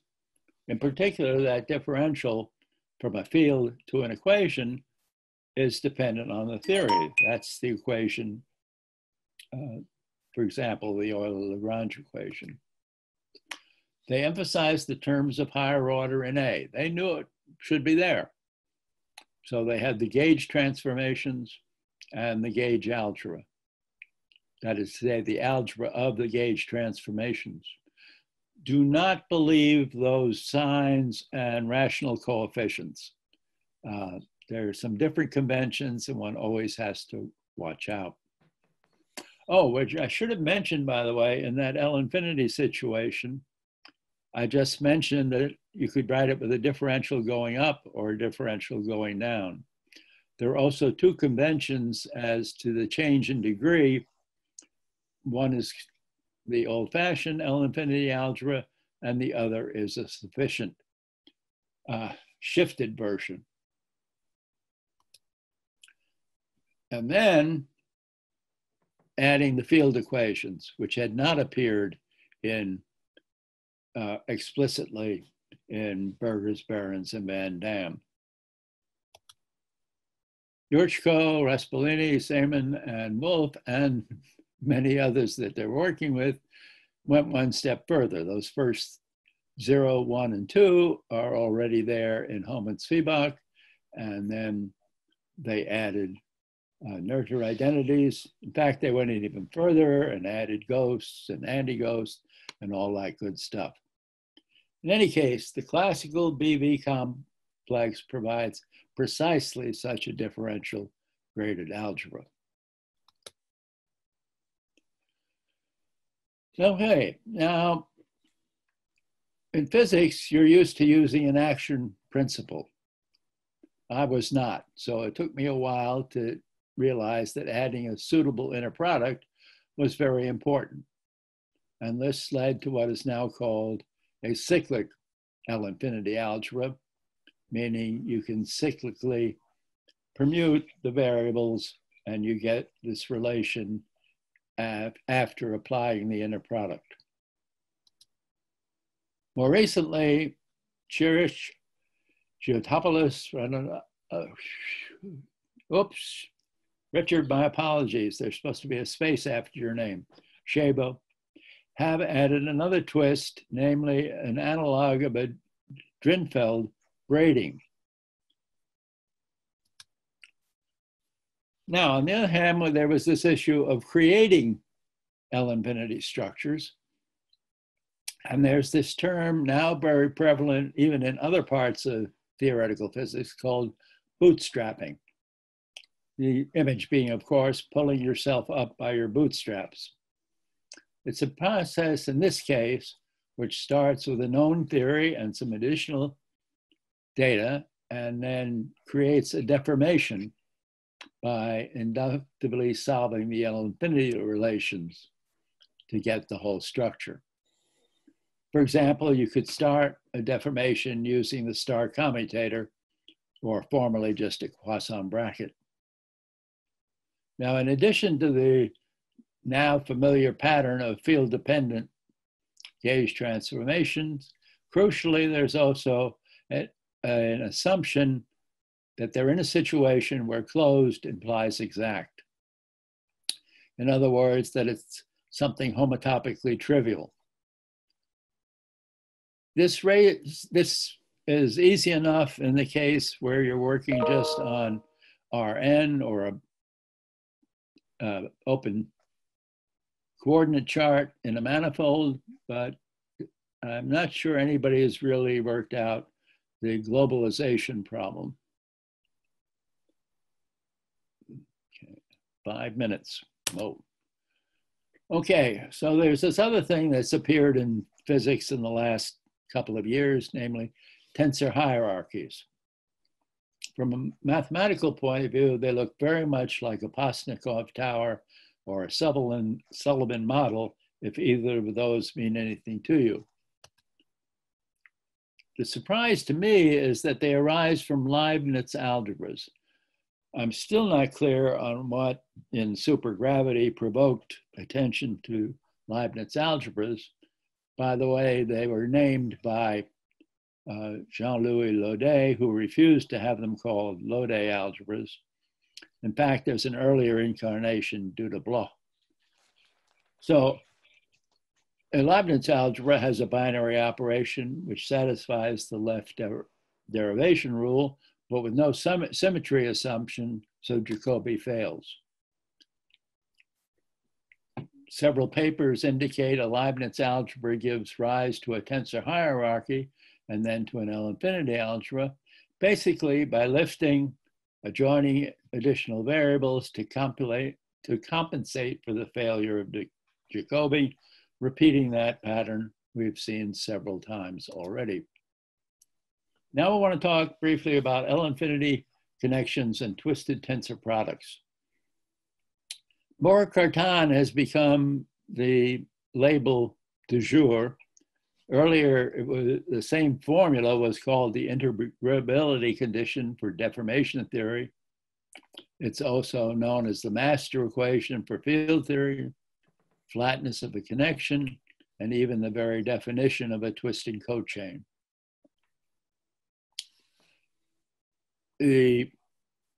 That's supposed to be read as the L-infinity version, Mohr-infinity version of Mohr-Cartan is just, instead of having dA equals A bracket A, you use all the brackets. Now, what I want to talk about is some very recent work of Bonetzi and Olaf Holm, an algebraic model for a vibration. You already have access to this slide, so let me highlight the few things and not waste too much time reading the whole thing. You start with a tensor product with the obvious differential on each of the two terms, but then you twist it by adding this additional term. Bonetzi and Holm have just such an example, though they don't say so. The interesting thing about it is they start with a covariant derivative. If it's not flat, then they flatten the curvature by successively using the higher brackets. You all know where the expression flatten the curve comes from. Thank you. Following the work of Gerstenhaber, introducing algebraic deformation theory, it was applied to quantization by those five, otherwise known as the buffaloes. And by the way, by going to algebraic deformation theory, it means forget your Hilbert spaces and pay attention to cohomological physics. So here, very briefly, is Gerstenhaber's algebraic deformation theory. You start with a binary operation. You add a first order term, which you want to be associative modulo t squared. At that point, Gerstenhaber realized that it was the Hochschild cohomology class that mattered. A formal deformation is what you might expect. It's just a formal power series with these higher order terms. And again, they can all be expressed in terms of higher structure on the Hochschild cochain complex. Given a choice of M1, there may or may not be a suitable M2. Gerstenhaber's now eponymous bracket, which looks just like the Scout and Nyhaus bracket of multi-vector fields. Notice like that, it doesn't go from 2 to 4, it goes to H3. There's that shift in degree again, which some people call an odd Poisson bracket. The primary obstruction to extending is given by the Gerstenhaber bracket. That is, there exists an M2 if and only if the Gerstenhaber bracket vanishes. Notice the typeface on the M1, that's now at the cohomology level, crucially. If the primary obstruction vanishes, then there's a secondary obstruction, and so forth and so on, always in subquotients of HH3. This was originally seen in complex structures in work of Doidi. There's also a notice, who also noticed the relation to a massive product, another object that shows up very commonly in A infinity discussions. Finally, work in progress with Vladislav Kuprianov for a Poisson manifold. You can construct a Poisson bracket using a bivector by the usual coordinate formula, which you notice I do not mention, but also as a derived bracket. An intriguing new way, well, fairly new way of describing a lot of structures. The key requirement corresponding to Jacobi is precisely the theta-theta brackets to 0. Okay, where am I? There we go. So Kuprianov introduced the notion of a quasi-Poisson bracket given by an arbitrary bivector. Since it may not satisfy that condition, we seek to deform it. Our approach is to follow basically the BFB procedure. I won't read that, but I'd like to conclude my talk with reference to a mentor of mine, Yuri Reinich. Notice in 1923, he indicated that, oh, read it for yourself. I won't rub it in. He tried again in 1950, but unfortunately, apparently nobody listened. To say it more informally, which is, I think, the way I heard it from him, the last thing you want to do is write it in coordinates. That is, know the object, understand it.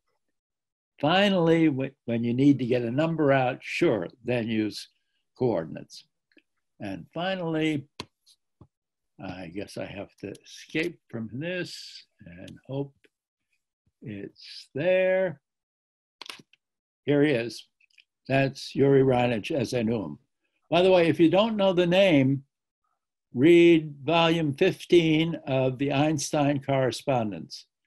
Yuri was enough of a mathematical relativist that he had extensive correspondence with Einstein. Remember, Einstein said he didn't do much mathematics. Okay, that's it. I think I made my time limit. 2 minutes to go. Right. Very good. Thanks very much, Jim, for this big view of the whole field and including all these recent works that have been going on in the last couple of years. So do we have comments from other speakers, from others, questions for Jim? Any?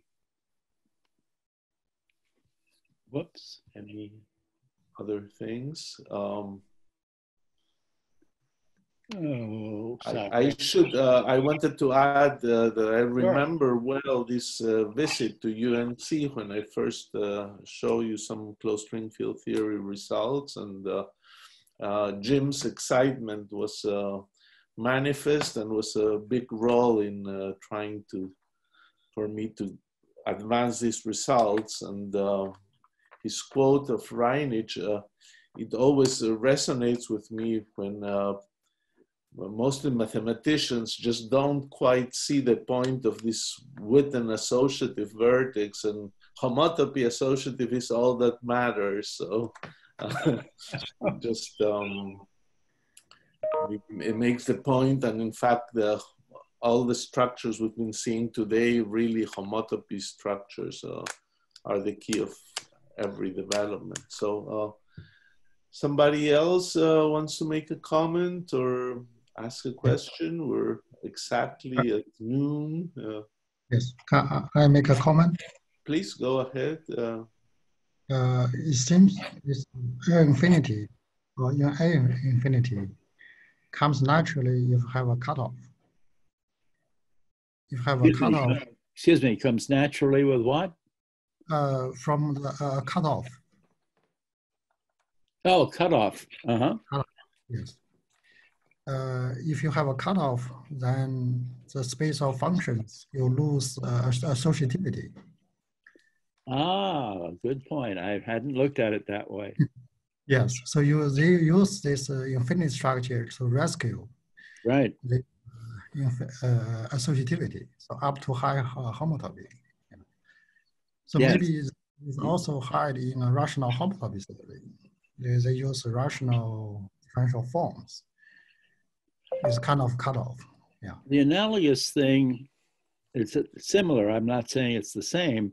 Is that if you have even a strictly associative algebra, differential graded algebra, and you pass to its homology, the result looks like an associative algebra, of course, but it turns out there are higher order terms hiding.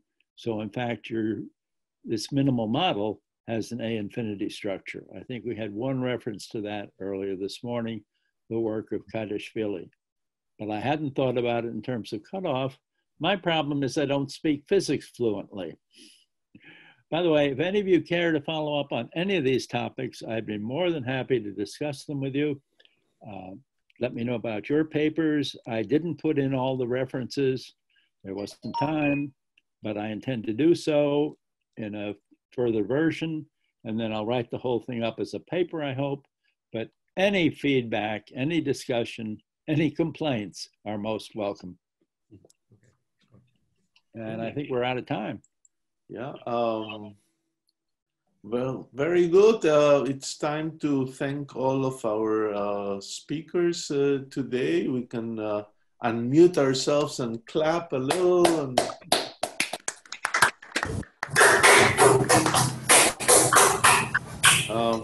thanks for listening in.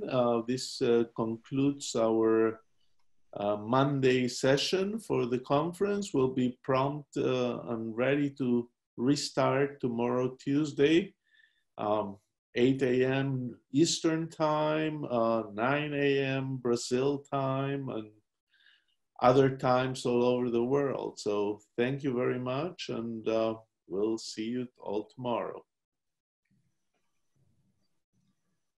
Thank you very much. Thank you.